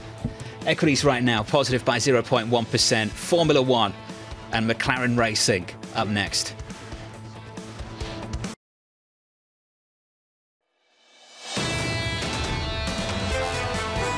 Formula One is gaining so much momentum. It's gaining viewerships. The Netflix series Drive to Survive have brought in a whole new generation, also much more multi-gender to the franchise. And for us, it's an absolute key pillar in our sponsorship strategy. That was the Heineken CEO catching up with Bloomberg a little bit earlier on today. It's been amazing to see the attention that Formula One has attracted over the last couple of years, TK. I was very happy when you started to take an interest in Premier League football. I'm perhaps a little bit more happy you finally got around to follow this, because I always thought this would be the sport for you because it captures all of your interests in one thing. The late, great Ken Pruitt used to throw pencils at me because I had no interest in F1. And I have to admit, as with the Heineken gentleman, the Netflix series is the one that got me going. And there's, the British guy married to one of the Spice Girls, and there's Tito Totto, the Mercedes guy. I'm sorry, what? And then there's this American You're talking guy. about Christian Horner. Yeah, and then Right. there's this American guy he's like in fury. I didn't even know what McLaren was. And the answer is, you get to know these people. It's the only sport where, you're looking at the managers and the executives in the same way you look at the drivers. It's very a cool. great lead into our next guest, Tom. It is. Am I doing well here? This is wonderful. Okay. Right now, and this is a joy after what we saw in Belgium, to bring in Zak Brown. He's the Chief Executive Officer of McLaren Racing. And to give you an idea of the breadth, the scope, the scale of his history with racing, he actually was in the cars doing it at a very young age, and he's someone that also has a great amount of Americana, including a precious letter from George Washington to someone arguing about the travesty of Benedict Arnold. This is a Renaissance man, John, running things at the August. You told me McLaren was special. It's very special, and it's a special opportunity to catch up with Zak Brown of McLaren Racing. Zak, wonderful to catch up with you, sir. A difficult weekend compared to the success in Hungary and at Silverstone in the UK as well. Zak, can you catch these Red Bulls this year? Can you get a win? Well, we're trying. We need them to blink. But, there's a lot of racing left to go. We're getting closer. Unfortunately, no one's close enough yet. But I would think a win is possible in the second half of the season. It's certainly our goal. What is it about the setup of the car, the developments that you've made over the last several races, Zak, where you think you've made progress, and what kind of races on the calendar do you think we can see that a little bit more? Aerodynamics, it's very much an aerodynamics game. Of course, you have to have two great drivers, which we have, and you have to have great pit stops and reliability, but it is an aero game, and that is where we've made our biggest gains. We started that in Austria. I think some of the quicker tracks, so I would think Austin, Japan, we should be strong. Abu Dhabi, we should be strong. It's the slow corners we don't like, but who likes going slow anyways? So, but that's where we need to improve. And we've got some more developments coming, but so does everyone in Formula One. So it is definitely a development race. Zak, I watched every minute of Belgium, and somewhere in the vicinity of lap 31 or 33, there was Zak Brown talking to a 22-year-old kid quietly who had gone out of the race early as well. Oscar Piastri is 22. At 14, he was basically a professional. That's all these kids do is drive, drive, drive. What were you saying to Oscar Piastri at lap 33 there after he bombed out of the Belgium race? Yeah, I told him a couple things. One, don't worry about it. He had such a great Saturday. He's having a great season. So these guys feel like they not only let themselves down, but the team down. And so they need to know we're all in this together. We win together, we lose together. And then also we had a pretty difficult race with our aero setup. So at that particular moment, Lando was going backwards until we kind of strategically got him in a better place. So I also told him he probably wasn't missing having too much fun at the moment, just being a little bit lighthearted. And, these things happen. He's done a fantastic job all year. Explain to our American audience, including a dummy like me, what did Bruce McLaren give you? What does the McLaren name mean to John Farrow in auto racing? He was a legend. He was all about innovation. He was a driver. He was a designer. So, we're very proud to wear the papaya colors, which was Bruce's colors back in the day. And that was actually done so he could have more standout on television back in the black and white days. And so he's an inspiration to all of us. And he was a racer. He was an innovator. He was a designer. and of course, a team owner. So we're the second most successful team in the history of Formula One, and something that we're very, very proud of. And we were also the only team to have won what's called the Triple Crown, which is the 24 Hours of Le Mans and the Indy 500, and of course, the Monaco Grand Prix. And it's something that we can hope to do again in the future. Zach, as you try to plow further into the U.S., this is something that Formula One has tried to do, is I'm learning, and I'm one of the people who are becoming the adopters here. Where is the distinction, the overlap between Formula One and NASCAR? How competitive is that at a time when NASCAR already has such a cult following in the U.S., and Formula One has a very different type of energy coming from Europe? Yeah, I think they're complementary. They're different. You know, they're probably have almost the same similarities between baseball and basketball, because they're radically different as far as the type of racing. So a little bit of a different demographic and psychographic. Obviously, Formula One is very global, where NASCAR's a domestic sport. But I think all motorsports help each other. So I think there's room for both, including IndyCar, which is much more like Formula One. It's just awesome to see how big Formula One has got in America as quickly as it has. And I think Netflix obviously has a lot to do with that, as does the Austin Grand Prix, Miami Grand Prix, and the soon-to-come Vegas Grand Prix, which is going to be off the charts. As a lot of purists probably feel that the Netflix series perhaps inaccurately reflects some of the drama or the lack thereof, as Max Verstappen, as John was pointing out, has noted. As an American who has been in a sport that really has been dominated by European presence, how does the sport have to change to really become as popular in the U.S.? Well, I think it is changing, and a lot of credit to Liberty, who acquired the sport, 5-6 years ago. I think Netflix is a great example. That would have probably not happened with previous ownership, because the industry, the sport, would not have wanted the cameras on the inside of the sport. It was kind of wasn't an inclusive sport, and I think now we're very digitally savvy. We've embraced the fan. We're all about the fan, and things like Netflix, where we're showing people about our great sport. And I've seen some of those comments, which are a little disappointing, because I think they're a bit inaccurate in the sense of we're capturing our great sport. When Netflix puts together the content, they'll sometimes pick and pull because they're trying to illustrate a point. So we, as the racers, will see, for instance, that was a clip of our pit crew from Monaco, but they're showing us in Italy. But it kind of doesn't change the narrative. So I think we're a little bit too close to it. And because Formula One's all about the details, we get a little bit wound up when the detail's a little bit inaccurate. Zach, tell me how the commercial agreements have developed over the last couple of years. Let's just say, for example, we wanted to put Bloomberg surveillance on the side of Lando's car. Let's just say. What's the cost of that now compared to what it was several years ago, Zach? How much has the price of that increased?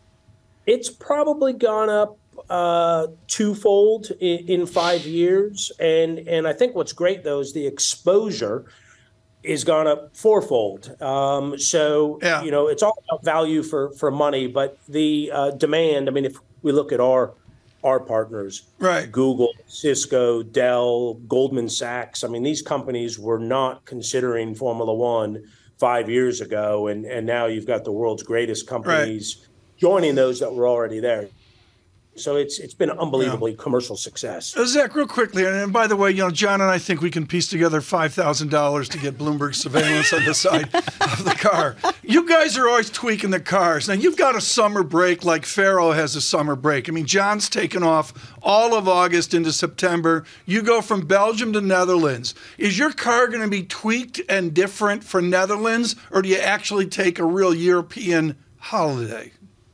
No, well, a bit of both, but everything's about advanced planning. So we will have new bits, if you'd like, on our car in Holland, but those have already been developed. The shutdown is for the technical team, is mandatory. We can't even send an email. So I'm going to go to America and spend some time with our IndyCar team, because you can't keep me away from a racetrack. But no, it is a very genuine, you cannot touch the race car for 2 weeks. You can't even communicate about the race car, but that's all planned in, so our developments are already ready for Holland. I'm having that written into my contract. I was going to say, is Zach, everybody? I love it. Brad, Qantas, did great. you just hear that? Zach Brown of McLaren Racing. Zach, thank you, sir. Appreciate it, and good luck for the rest of the season. Some recent success from McLaren. Heading in the right direction, Tom. It looks better and better. And these two young kids are rock stars. Very cool. Michael Hervis on the market, up next.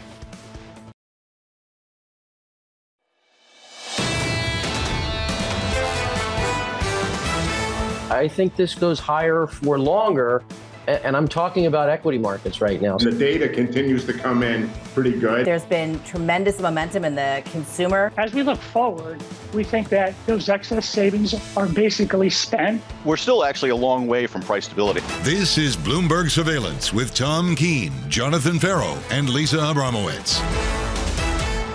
Good morning, everyone. Jonathan Ferro, Lisa Abramowicz, and Tom Keene on radio, on television. Staggering into August is what we do, and we stagger tomorrow to the ISM data. John Ferro taught me it matters. Within all of we got earnings, economics, and all that, John, we start tomorrow with that first indicator, ISM. You make us all sound drunk, Tom, going into the data tomorrow, staggering towards I'm off my sabbatical. Leave me alone. Amazon and Apple on Thursday. TK, it's a big week to kick off the month of August, just around the corner. It's a big week to do the data, and as I've said earlier, I think the earnings story here and the great gloom misguess that we got on earnings and all that is part of the economic data. Apple and Amazon equate to ISM. Typically, we would say the market's not the economy, and would pick out the tech names that have raced to these double-digit gains year to date and say they're tech, they're not representative of the economy. But the economy's been doing much better than expected, and there are several stories outside of big tech which speak to the resilience of discretionary spending in America. We joked about cruise lines a little bit earlier this morning. The airlines as well have been a big story for 2023. Yeah, maybe it's two Americas. Lisa, what I would go to, we mentioned this earlier, is very quietly the story of July underreported as West Texas Intermediate, 81 the barrel. Rounded up, Brent crude, $86 a barrel, is up a nice percentage. And a lot of people are wondering why it didn't happen sooner, given that everybody is going around, whether it's cruise Demand's ships or whether better. it's airplanes. Right, demand is better. The actual consumption of gas, of oil, has actually gone to some new records. So this isn't necessarily either an economy or a world moving away from fossil fuels or people who are slowing down, which raises a question of why it isn't even higher at a time when people say the supply-demand balance is completely out of whack, Tom. I was deep into my sabbatical. The provost called and said I have to publish off it. You know what my paper's on? What's it's that? A working paper. It's in peer review right now. Okay. The Tao of Tank. It's going to be very good. Anyways, off my sabbatical, what intruded was the Bank of Japan. And I'm sorry, the Bank of Japan intrudes again. I got a 142.22 on yen. I guess the yen's done nothing, but the Bank of Japan has acted. So the Bank of Japan, in their own words, haven't dropped yield curve control. They're just going to tolerate some breach of the 0.5 ceiling that they've had for a while and pledge to come in at 1% every single day if they need to, but then they came in at 0.6%. So I think we're still asking the same questions from Friday. Is there a line in the sand? Do they care about pace or levels? Have they shifted policy, tweaked it, whatever word you want to pick on Friday, to make the easing more sustainable? Or is this a genuine step towards tightening? And the fact that we're all sitting here trying to figure it out speaks to the ambiguity that you and I have been talking about, Lisa, for the last couple of days. It is by design.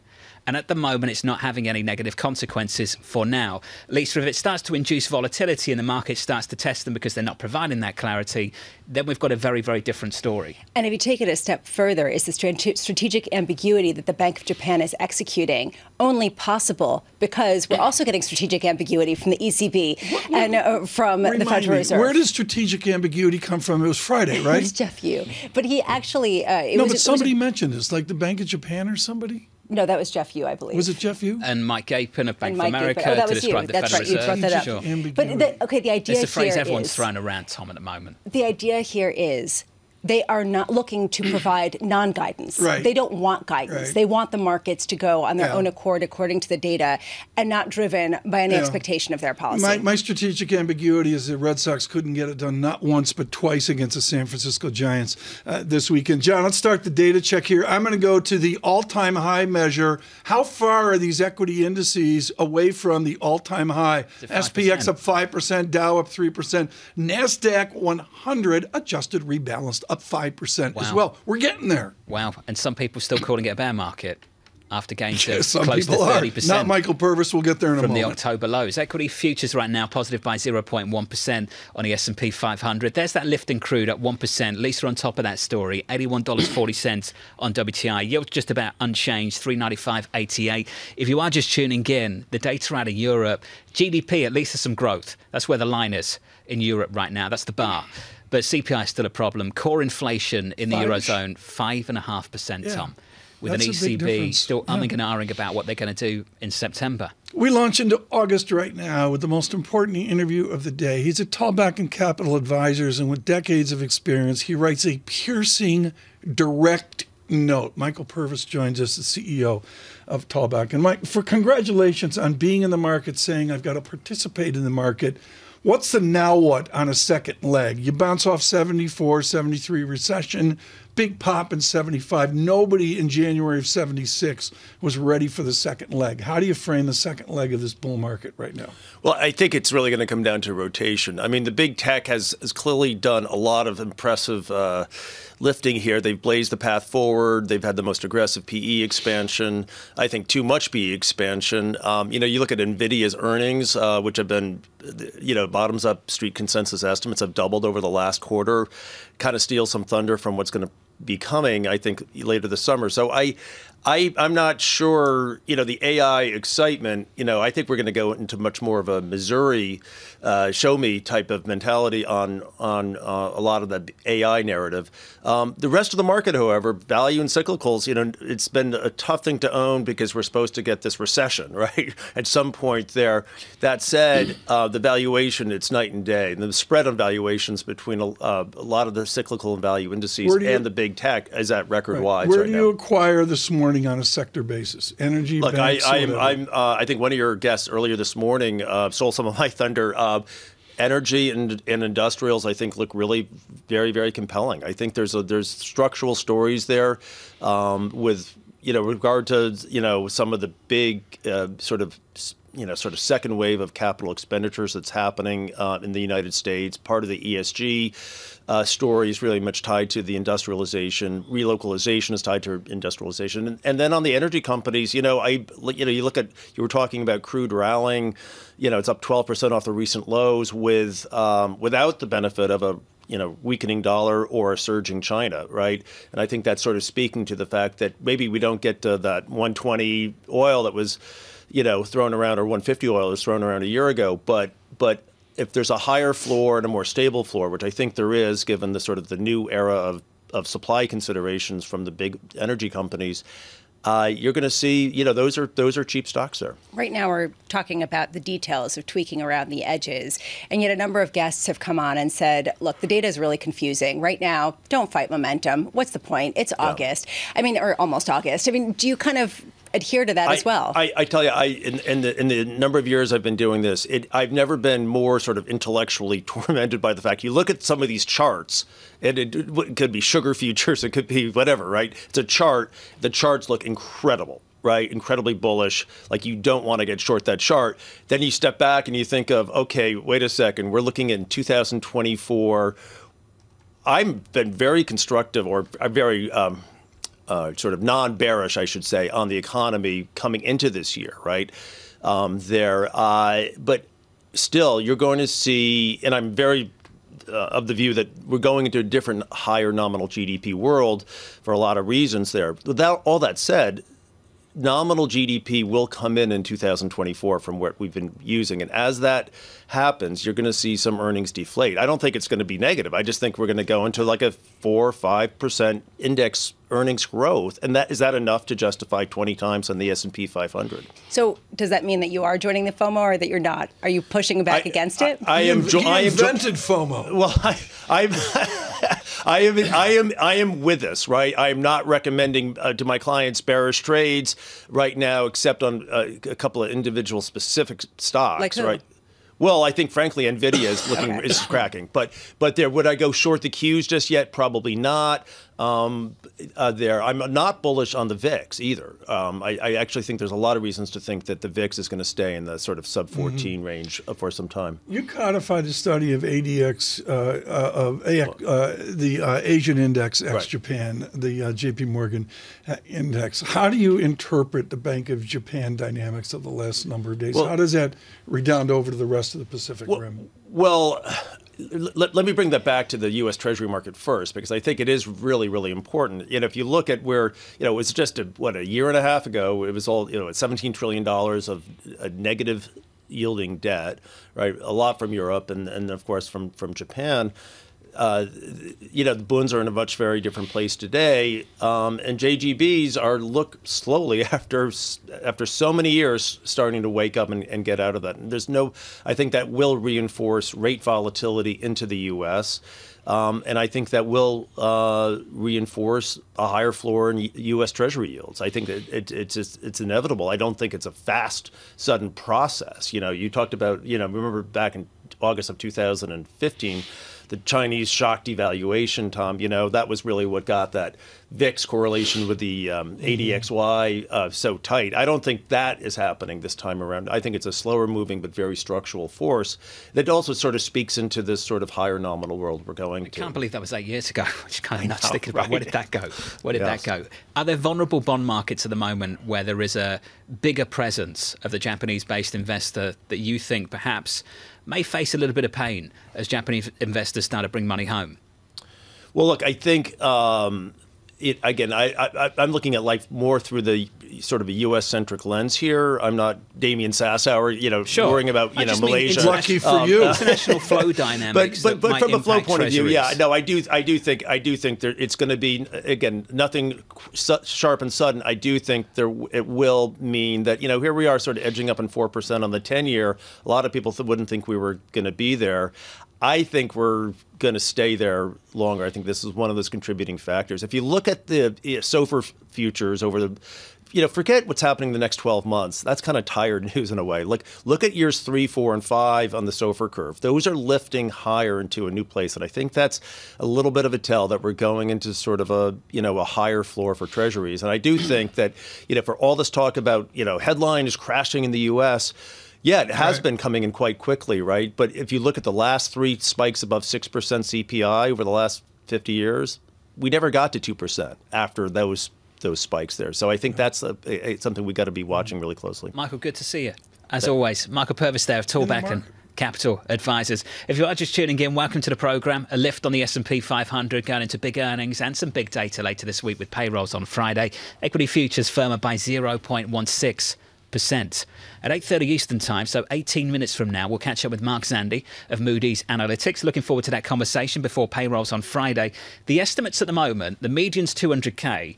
If you break it down on the Bloomberg terminal in our survey at the moment, so let's take the top 2 ranked economists over the last couple of years. So number 1, Stephen Gallagher, SocGen, he's looking for 190. Number 2, Stephen Stanley, now of Santander, 270. Tom, so they're your top 2 economists on the street when it comes to forecasting payrolls, looking for something in and around 2, maybe a little bit higher? All I know is I'm not going to look at ADP. I still don't see the correlation between ADP. Everyone said that until the last ADP report on Friday, and then boom. I look, we've just been so wrong on this. I'm going to take a 3-month moving average, and it's a fully employed America. When it goes, I do agree. When it goes, it will go quickly. But it hasn't gone. Well, claims aren't breaking out, are they? They're breaking down. Yeah. At least they're going the other way. Well, and this is the reason why JOLTS might be interesting tomorrow, the job openings data that we got. But Sonia Meskin on earlier said that this can move really quickly, right? And so this is my question. When will we actually start to see this lagging indicator show weakness that everyone's waiting for? I mean, you pointed to Neil Kashkari. This is what he said on Face the Nation. I personally don't think that's realistic, that we're going to get some sort of decline in inflation without some sort of pain in the labor market. There's going to be a cost to the labor market. You know what's interesting?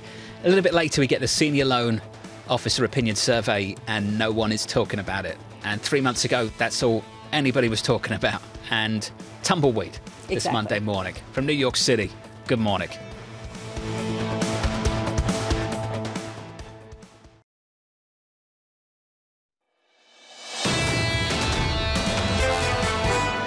every BOJ meeting is probably going to be live up ahead. I think everything is on the table. We know the trajectory is towards tightening and comprehensive conditions, the phrase that they're using, and markets, yen, equity markets, and in particular, JGB's global fixed income will need to react accordingly. Every trading day is live for the BOJ at the moment, it seems. Jeff Hughes, Senior Market Strategist at BNY Mellon. Those comments coming after the Bank of Japan tweet what they call yield curve control. Basically, they have a target rate, they have a ceiling, and then they told us the ceiling wasn't really a ceiling, it wasn't rigid. They would tolerate some kind of breach of it, come in at 1% every single day if they need to, and then didn't get anywhere near 1%, and they came into the market today. So make sense of that. Everyone else is trying to. On the screen today, what you do get off the back of it is a weaker Japanese yen, dollar yen 142, that currency pair firmer by 0.75%. The broader story in the market at the moment is a lift to equities to kick off the trading week this Monday morning. Good morning to you all. Equity futures up by 0.15% on the S&P 500. Yields just about unchanged to up a single basis point, Tom, on a 10-year 396.28. And that stealth rally in crude that hasn't got a ton of attention really relative to the monthly move we've seen so far. 81.47. We're higher, Tom, by another 1.1%. Yeah, I haven't done the work. Let's do the work right now. You can do this, folks, on the Bloomberg terminal with the TE function. Tom Edward. You take Brent crude, and we're riding the rail, John, up 2 standard deviations. I didn't realize how low we got. In June, we were down to $73 a barrel, and we're enjoying $86 a barrel right now. It's a moonshot up. That extrapolation, you pop through 90 somewhere. We're on the plane to Jackson Hole, and we're at $90 a barrel. That's the high gasoline price again. That all over again. Yeah, maybe. We'll have to see. That's where we are. Right now, we are going to have the correct question for you to be briefed into August on the Pacific Rim, and very much so what's going on in Japan. Win Thin is Global Head of Currency Strategy, Brown Brothers Harriman, with all of his work at the International Monetary Fund, and just thoughts here on the ramifications 12 time zones away. Dr. Thin, I look at this, and let me start with China. What does it mean for China if eventually in Japan I have yield up, price down? Well, I think it's something that not only China has to think about, but really anywhere around the world. The world has accustomed to basically sopping up Japanese funds that have gone elsewhere to chase yield, right? Zero negative yields in Japan. You go chase it in emerging markets, in the U.S. Treasuries, China. But we're in that pivot point where all of a sudden Japanese rates are going to start going up. Now, they're probably not going to rise as quickly as many would hope. We'll talk about the Bank of Japan operation later, I'm sure. But they are taking it very cautiously, so we're not going to have a huge jump in yields and a huge sort of turnaround in capital flows. But at the margin, I do think that we'll see more Japanese funds come home and be more domestically focused as yields rise. But this is a multi-year process. It's a multi-year process. We have to think of the immediacy of $86 Brent crude again on the Pacific Rim. I was away Friday. We had Jay Pulaski on, who I think has just been brilliant on this. As a general statement, are you thumb up on the Pacific Rim? I mean, I know there's oil demand, but the interlinking parts of the Pacific Rim, do you see it constructively with optimism into 2024? Well, Tom, let's bring it full circle back to the China question, because overnight we had some very weak official Chinese PMI readings for July. And that continues a multi-month trend. But, we had this burst of optimism in December when China reopened, but since then it's been nothing but disappointment.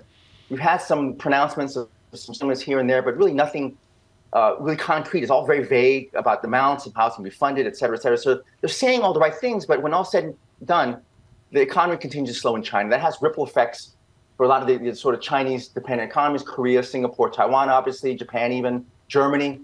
So look, the Asian Pacific region has in general very good fundamentals. We're talking about emerging Asia, but it's always been really, well, I won't say always, really the last 2 decades been dependent on this giant export machine out of China. And as China turns inward, doesn't sort of go back into this global export machine that it once was, it really has global ramifications. I think we're looking at very, very slow growth, really in emerging Asia and Japan as well. And higher oil prices don't help. I think most of the region imports oil. That's bad for the inflation numbers. So there's a lot of moving parts. I think I'm a little more constructive on LATAM in terms of emerging markets, but I'm much more cautious on Asia at this point, mostly because of China. How difficult is it to have some sort of conviction and a trade Chinese currency, but right now, even more so, the Japanese yen, given the confusing rhetoric out of the Bank of Japan and the fact that they're going to put their thumb on the scale in some way that we don't even know at every single daily trading session. Yeah. No, Lisa, you really have just sort of hit the nail on the head there. So for the last 3 or 4 weeks, we've heard leaks and comments from the Bank of Japan that they weren't going to do anything at this meeting. And then all of a sudden, lo and behold, Thursday afternoon, North America, we get this leak story from Japanese newswire that, hey, they're going to discuss a tweak in the yield control. So it really caught, I think, a lot of people off guard. We had a big move in the markets during the afternoon, but when all said and done, it was really sort of a very puzzling move. They kept yield curve control and they kept the target, but they made it a sort of moving target in terms of the upper limit. And I think it was a very half-hearted attempt to sort of do something. I think they squandered a lot of credibility for really a lot of nothing. The equity market is up and the yen is down. That tells me the markets really don't believe Bank of Japan. If I can just say quickly I haven't talked about this in months, but it's something my old professor at Columbia, Professor Mundell, the brilliant Professor Mundell, had something called the impossible trinity. Basically, what it boils down to is you can't have free capital flows and also control interest rates and the exchange rate. You can't do all three. The Bank of Japan is trying to do all three. Where it's going to leak is the currency rate. I think that's where the pressure is going to be let out. So I think I'm more convinced than ever that we should buy dollar yen. We are headed to 145, if not higher. Interesting, which also sort of might fuel some of your bets on Latin American currencies as well, because as Damian Sassower was saying earlier, a lot of those bets have been carry trades financed by the yen. How fragile are some of these Latin American trades based on what happens from Japan? In other words, how much has the weaker yen fueled a mass influx of capital into Latin America? Yeah, very much so, Lisa. I think it really into any sort of high-yielding currencies. So it's interesting you bring that up because last week we had a couple of surprises in emerging markets. Chile delivered a dovish surprise on Friday. They cut 100 basis points. And to me, that's where the tipping point right now is for emerging market currencies. We have the developing market rates going up, up, up, up. And all of a sudden, you have the emerging markets trying to cut rates at the same time. And it's as we always know, the emerging markets has to have some sort of risk premium built in. And a lot of these policymakers in emerging markets are going to test that thesis. I expect if Chile continues to cut rates aggressively, that the Chilean peso will come under a lot of pressure. The best performing emerging currencies this past year has been the high yielders, for obvious reasons, because the carry trade and strong fundamentals. But as that cushion falls, I do think it's going to be very worrisome. So I expect policymakers to really weigh this sort of the trade-off between, okay, let's boost growth, but at the expense of a weaker currency. That's going to feed into inflation loop, et cetera, et cetera. So, again, a lot of moving parts for policymakers all over the world. I would just say that I'm very disappointed that the Bank of Japan is an outlier in terms of just not communicating well with markets. Every other central bank, the Fed, the ECB, everyone around the world is trying to sort of keep markets calm, have them know what's coming or what they think is coming. And for the Bank of Japan to throw a spanner in the works on Friday was really, really, to me, quite shocking. And I'm not really quite sure it was worth it, honestly. Well, Wynne, just to finish on that, is that just inexperience leading a central bank? We've seen moments like that from Chairman Powell and President Lagarde when they first had their first terms. That's correct. But he did have a sort of a model go off of. Remember, Mr. Kuroda gave us a little surprise in December before he left. So to me, he's sort of repeating the pattern. It really didn't do a whole lot. Again, yes, you could. I can be generous, Jonathan. I actually appreciate you saying that. Don't accuse me of that. It is growing pains. Generous. It is growing pains. But central bankers. Around the world, you're seeing lessons where you must be clear and concise. I'll do better next time, Wynne. Thank you, sir. No, nothing wrong with that. Brown Brothers Harriman. Appreciate it. TK. That was brilliant. Buried in there was the thin Columbia take on his advisor, Robert Mundell, who was a good friend of this show. This idea of the impossible trinity that Japan or any other nation faces when they make long-term bets, strategic bets, as Japan has made. It's just simple, and you can use the phrase from the TV show years ago, this math does not compute. It just doesn't work. I'm going to step away, Tom, and head to the studio. Other studio. Are you? 35 minutes. Jim Bianco, they have a better Bianco breakfast Research. there than we do. Sonal Desai of Franklin Templeton, Stuart Kaiser of Citi. On the data this week, the central bank, lack of communication, and the earnings on Thursday. This is Bloomberg.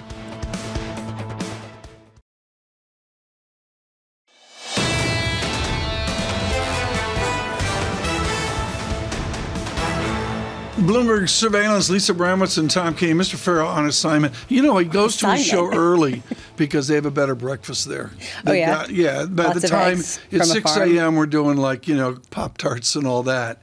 By the time they get to the 9 a.m. breakfast here at Bloomberg, it's like pretty fancy. Yeah, we get Lucky Eggs Charms, Benedict. and he gets organic Eggs Benedict and, and all that. Anyways, Ferro's off getting ready for the next hour, which is a good and beautiful thing. We welcome all of you here. Mark Zandi coming up in a moment. Very important conversation on glass half full, half empty on the American economy.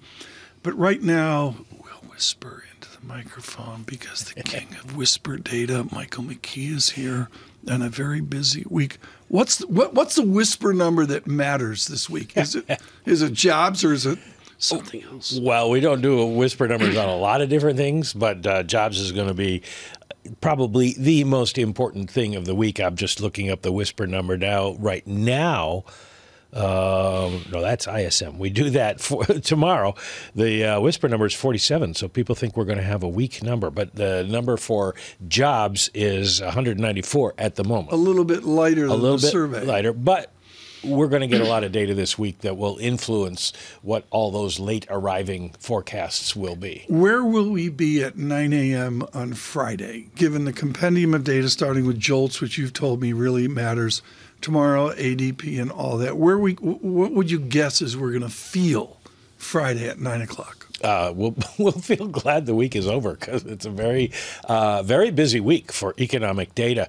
But the underlying feeling has to be that we will see a little bit of a slowdown in terms of job creation, but not much movement overall in the jobs numbers. The unemployment rate is not expected to change, and we're basically thinking that things have slowed down, but they're not falling off a cliff. But we start. Well, we'll get some interest with the senior loan officer survey this afternoon, although Jay Powell... So that's a big deal? It's one of those numbers that becomes a big deal when it just fits into the narrative, and that's Lisa was making a big deal. I'm like, is this a big deal? I don't know. It's a big deal? I mean, for years, I couldn't get you guys to put me on to talk about SLUs, but now you want to talk SLUs? Jay Powell said it's about as you'd expect, and he also said earlier that he thought the bank issues were behind us. So I don't think we're going to see a whole lot in there other than some tightening maybe, because that's what banks do when rates go way up. But then you got ISM tomorrow, ADP, and jobless claims on Thursday. All that will feed into what we get for the July jobs report in terms of forecasts. August 1, tomorrow, I'm dusting off the cowboy boots for Jackson Hole. Has Jackson Hole changed in the last couple of weeks? Is there a different anticipation for it? I don't think it's changed in the last couple of weeks, but it certainly changed from last year. We know what the Fed is going to do, which is we don't know what the Fed is going to do.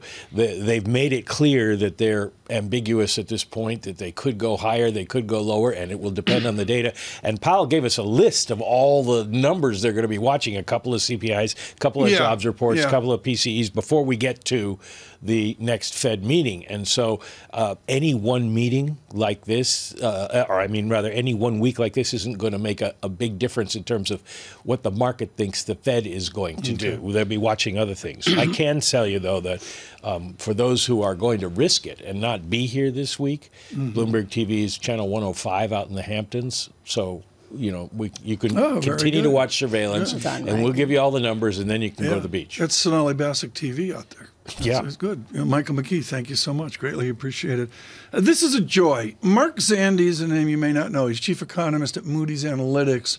But he codified optimism in the depths of the 2008 recession, the great financial crisis. He's written a couple books on it, but far more, Mark Zandi said, and I'm going to say early 08, early 09, you know what?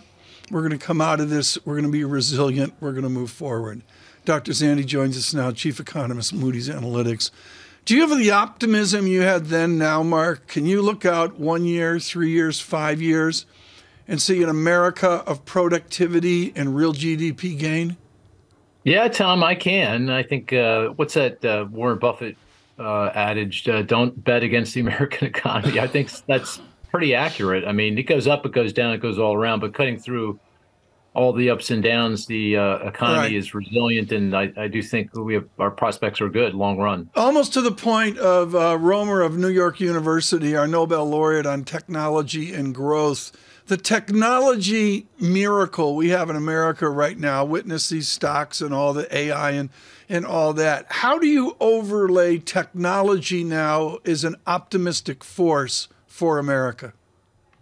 Well, that's key to driving those productivity gains. Technology, innovation, entrepreneurism. That's what makes the American economy exceptional, makes it tick. If you look at the data, though, productivity growth has been pretty pedestrian, pretty tepid. I mean, 1.5% per annum over the past 3, 5, 6 years, and that's down from the 2% kind of per annum growth we got between World War II and the financial crisis. So we need more innovation. We need more entrepreneurism. We need more business formation. I'd say bring it on. We need some of that AI magic to kind of wash over the economy to get that productivity number up. Because, as you know, Tom, the demographics are difficult, right? I'm a boomer. I'm going to age out of the workforce. A lot of me or folks like me are going to age out.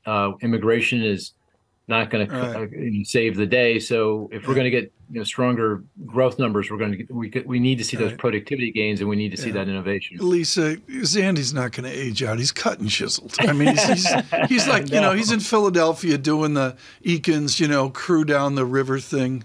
Like the paintings from the night. He does like 40 miles. He's going to defy age.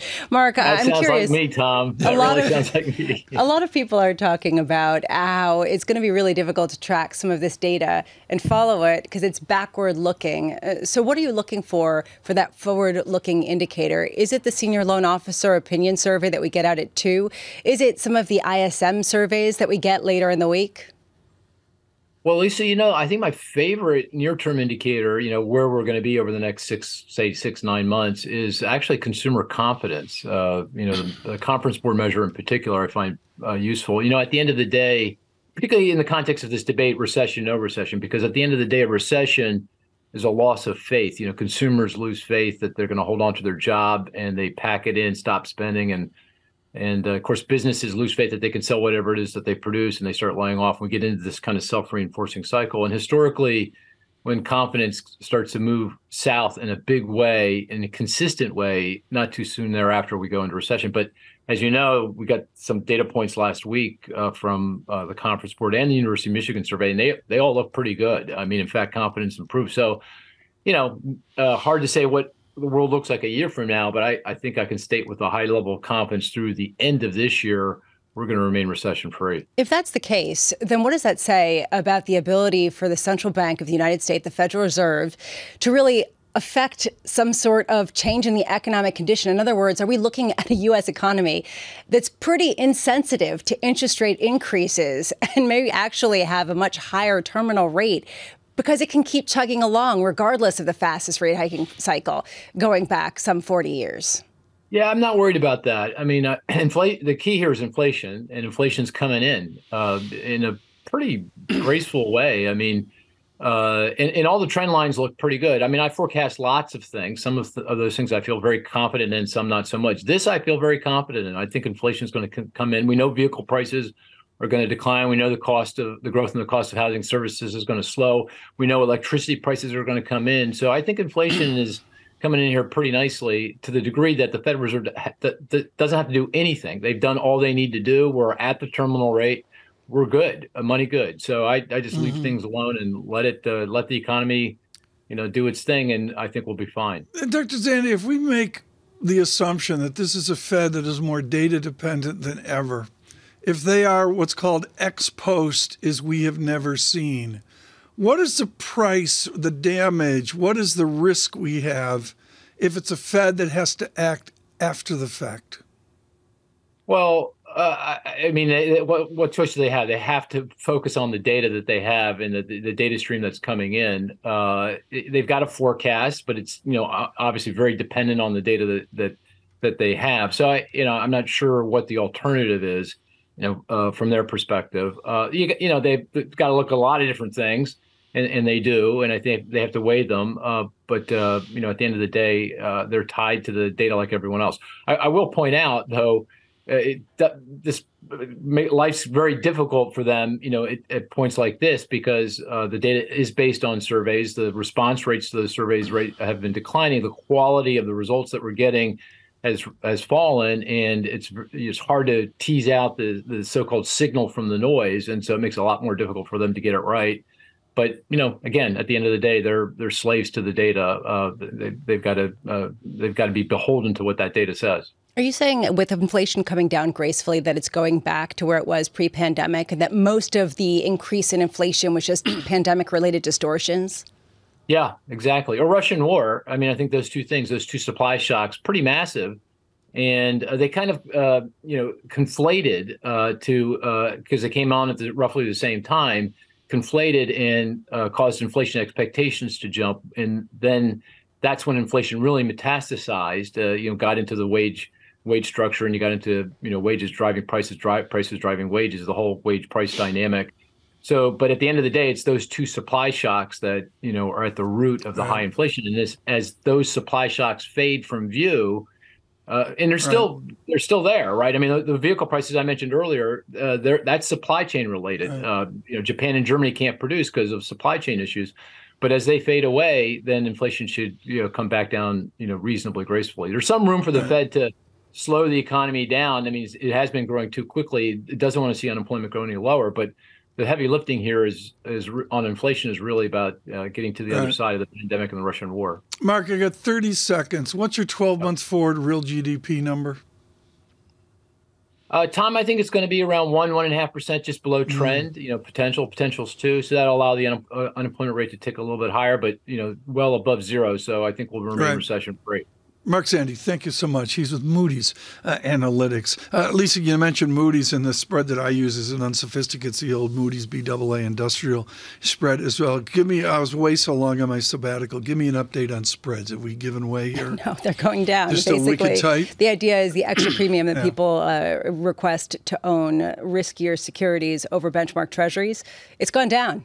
And this just follows the rally that we've seen in equity markets. It follows the data that I see on my screen here. Yeah. And it follows the fact that even as defaults pick up, they're not expected to go up that much because you are seeing companies that have already refinanced, so they're not paying the higher rates and are in pretty good shape. You will have to see. Right now, what we see is Standard & Poor's 500 up 0.2%. I think it's really interesting, Tom, what Mark Zandi was saying about the forward-looking indicators being the surveys that call 100 people or 1,000 people and get some sort of indication Classic of where Zandi. they're at. Yep.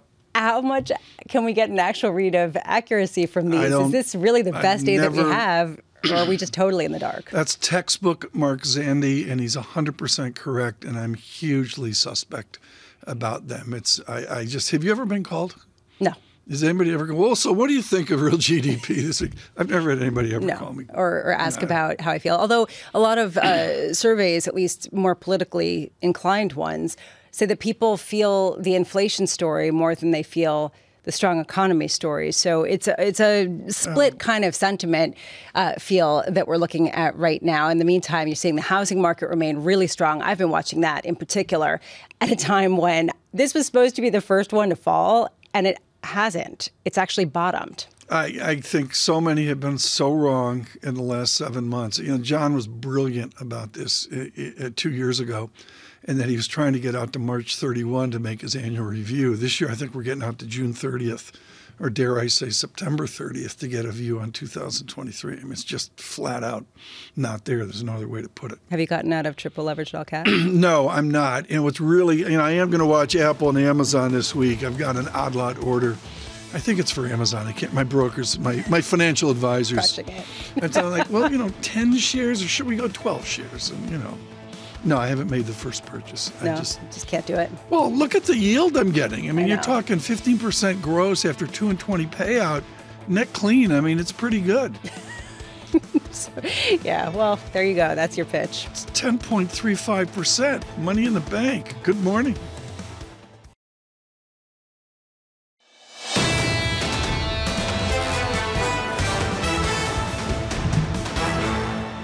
Bloomberg Surveillance. We say good morning. Lisa Abramowicz and Tom Keene. John Ferro on assignment right now, getting ready for the 9 o'clock hour. There's a lift to the market. I'm going to call. There's a little bit of a bid here, Lisa. I mean, I know it's somnolent Monday. We're waiting for data, waiting for economics, waiting for earnings, particularly on Thursday. But to me, there's a little bit of oomph to the market. Yeah, well, people are trying to get back in love with things that were beaten up pretty significantly during the pandemic. And I want to give you just a couple examples of that. Wayfair, which had a high share price of $345.47 back in 2021. Yes, it is $78.55, but it's up 7.5% because it was upgraded by Piper Sandler, saying that they're basically on the cusp of driving sustained EBITDA profitability. Have you done Wayfair ever? No, I haven't. I've looked. I just don't get it. Well, it's a furniture shipping company, which I guess now as people are finding that their homes are worth something again. Sweetgreen also, those shares up more than 7% as they're getting upgraded by Piper Sandler. Anyway, it's just sort of interesting to see, and you're still seeing gains ahead of the Thursday earnings with Amazon and Apple. We'll have to see here. And of course, Apple and Amazon front and center here with a little 190. I didn't realize Apple was there. I was on sabbatical and, up and away. This is a joy. Her name is Allison Schrager. She worked with Glenn Hubbard at Columbia, where she took her PhD. But far more than that, over the years, she's been one of the most acute students of American behavioral economists. She has a little book, which is a glorious book. An economist walks into a brothel, I'm blushing, and other unexpected places to understand risk. And what you need to know in the book cover is, and on radio you can't see this, but she goes to the heart of the matter with a bell curve. It's tough to see there, but it's there, trust me. A bell curve, which is like the high school class height of your curve, and that's the artificial world that we live in, and there's a lot more going on with that. Allison Schrager joins us this morning. You start with Peter Bernstein. Mm-hmm. I was honored that he wrote an afterword for my book. Peter Bernstein wrote the book of risk, uncertainty, against the gods. You lead with the wonderful work of Peter Bernstein. How do you extend beyond against the gods with an economist walks into a brothel?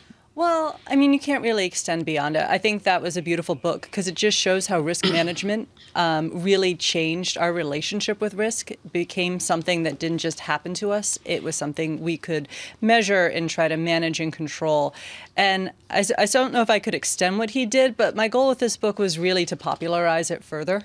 Because, I mean, it's a beautiful book, but it's an intense read, and was to sort of do for what Freakonomics maybe did for Applied Micro, to do something similar for financial economics, which I think a lot of people don't realize, even in economics, is the study of risk and risk management. I mean, Steve Levitt with Freakonomics changed the world. You take it by anecdote to anecdote. Give us the one anecdote. Probably stay away from the brothel where I'm going to blush here on radio. But give us an anecdote within your book that explains how naive we are about risk and uncertainty. Well, I think my favorite story, I mean, I also realized I needed to actually go and report these things myself because I didn't have the research career that Steve Levitt did. So my favorite was probably going to a risk management conference for big wave surfers, where I saw, we sat in a windowless conference room, but they're all in board shorts and tank tops. And we had one of the most sophisticated conversations I've ever had about the role of technology and risk, about how we develop these new risk mitigation technologies, be it options or swaps or anything, and that really gives us an ability to feel like we're reducing risk, but often it introduces new risks or encourages us to take bigger risks. That's exactly where I was going to go. Is there a question around how accurate some of these risk measuring devices are in markets that have gotten fairly divorced from, the T-shirt and shorts of going out and making sure you don't wipe out in a wave and then die? Yeah, well, I mean, I think one of the challenges is I have another chapter that actually turned out to be quite timely about the movie industry and about how difficult it is to predict what movies are going to be successful. Because, I mean, all these models rely on data. And if the world changed, like, say, post-pandemic, do we have any data that's useful? Because, as I said, risk is a really measurement of uncertainty. And uncertainty is just we have no idea what's going to happen. Risk is an informed guess of what's going to happen. But if our guesses become less accurate, then, they could honestly lead us astray sometimes. So dovetail that into the moment that we're in, where a lot of people have come on this show and said there are a lot of risks out there, but right now it's looking better. And, every time you've tried to bet against the momentum, you've gotten in Wall Street parlance, your face ripped off. So at what point do you just sort of ignore the feeling that there is risk out there and lean into it, right? I mean, sort of, where does this leave us in today's moment? Well, I mean, I'm an efficient markets person. As I said, I write in the book about the time I worked at DFA, which really got me working with Gene Fama and Ken French. And I think that is part of the risk management, I guess, science is accepting, efficient markets is just really all it says is you can't predict the market. And all the data you have is what you have, and it's not perfect. So don't sort of think you can time things, but just hope you can manage the risks that you can. Back into your book, you have McChrystal mentioning, General McChrystal mentioning his joy in your book, and you put McMaster front and center, not the McMaster of Trump, but the McMaster of battle tactician for America in the deserts of the Middle East. A lot of the people watching and listening to this look at the investment world right now is a war. How do you take war, risk, and uncertainty and bring it over to not losing money in the market? Well, I think that chapter is about uncertainty, and the only real hedge you have against uncertainty is liquidity. But liquidity comes at a huge cost. So that would be the equivalent of really sort of keeping your money in cash. Triple leveraged all cash. Continue. Yeah. So I think, and in war too, and in terms of our military, keeping a flexible military that can go with punches is also incredibly expensive, which is why probably we tend to fall back on that. So I think, you have to think about how much does flexibility under uncertainty matter to you, and how much do you really need, because, there are trade-offs with it. And there's also a question about how much the broader Wall Street economist makes it into the room of the boardroom of some of these industries and companies that you're talking about. And we've been talking a lot about building in redundancies to avoid supply chain disruptions akin to what we saw during the pandemic. How much is that the risk mitigation kind of technique that an increasing number of industries are turning to, or are they looking to financial instruments and other kinds of perhaps cheaper, more efficient ways? Well, I think, I'm now working on a new book about our myths about risk. And I think one of the myths I didn't go with, but I was always thinking about, is risk reward. Because I think in finance, it's sort of this central truth that you take more risk, you get more reward, but you risk more loss. And I think the economy is now sort of suffering from sort of forgetting that. Because, when we talk about de-risking the economy or having more redundancies or reshoring, I think people forget that comes with a serious cost. And it could be higher inflation in the future. It could just mean, a less dynamic economy. So it might mean sort of less risk around very particular shocks we saw around the pandemic, but it could introduce new ones or just have slower growth in the future. Has financialization of a lot of industries, and I'm thinking of, for example, what people say about oil and the oil market, has it distorted the ability to measure risk and reward as efficiently as it used to?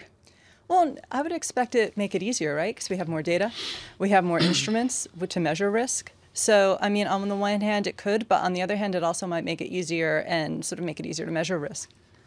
Page 5. You dive into and research the Moonlight Bunny Ranch. That's your brothelnomics? Yeah. What, pray tell, for radio, TV, and our family audience, can you tell us about an economist, Schrager, walking into a brothel and seeing brothelnomics? Well, it wasn't what I expected when I started my career. But I got invited there for a story about negotiation skills. And really? Yeah. Turns out they have a rather extensive negotiation program, training program, which I went through, which is very helpful.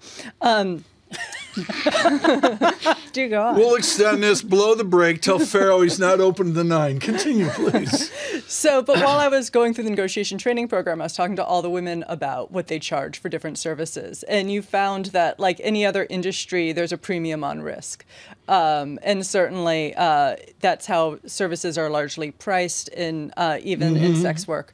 I guess that's what I was exploring there, is really getting a feel on pricing. Right. Okay. The control room just said, that's enough, Tom. Thank you. Alison Schrager with a really wonderful book. An economist walks into a brothel. You can see it to learn more about brothelnomics as well. It's like Steve Levitt's Freakonomics. I'm honored to say I did the first interview with Professor Levitt at Chicago on Freakonomics. And when we did that interview, nobody knew how big that book would be. Nobody had a clue. Yeah, I think that's fascinating, by the way. I mean, everybody in their life measures risk and reward in different ways. Right. And so when you talk about whether it's sex work or whether it's, riding a 40-foot wave. Exactly. Whatever. It's more visceral kind of risk, perhaps. I'll put this out on Twitter. I'm going to put out Alison Schrager's book, An Economist Walks into a Brothel, with the great Peter Bernstein and Against the Gods as well. Green on the screen, a modest lift to the markets here on a quiet Monday. This week, more than entertaining. This is Bloomberg. Good morning.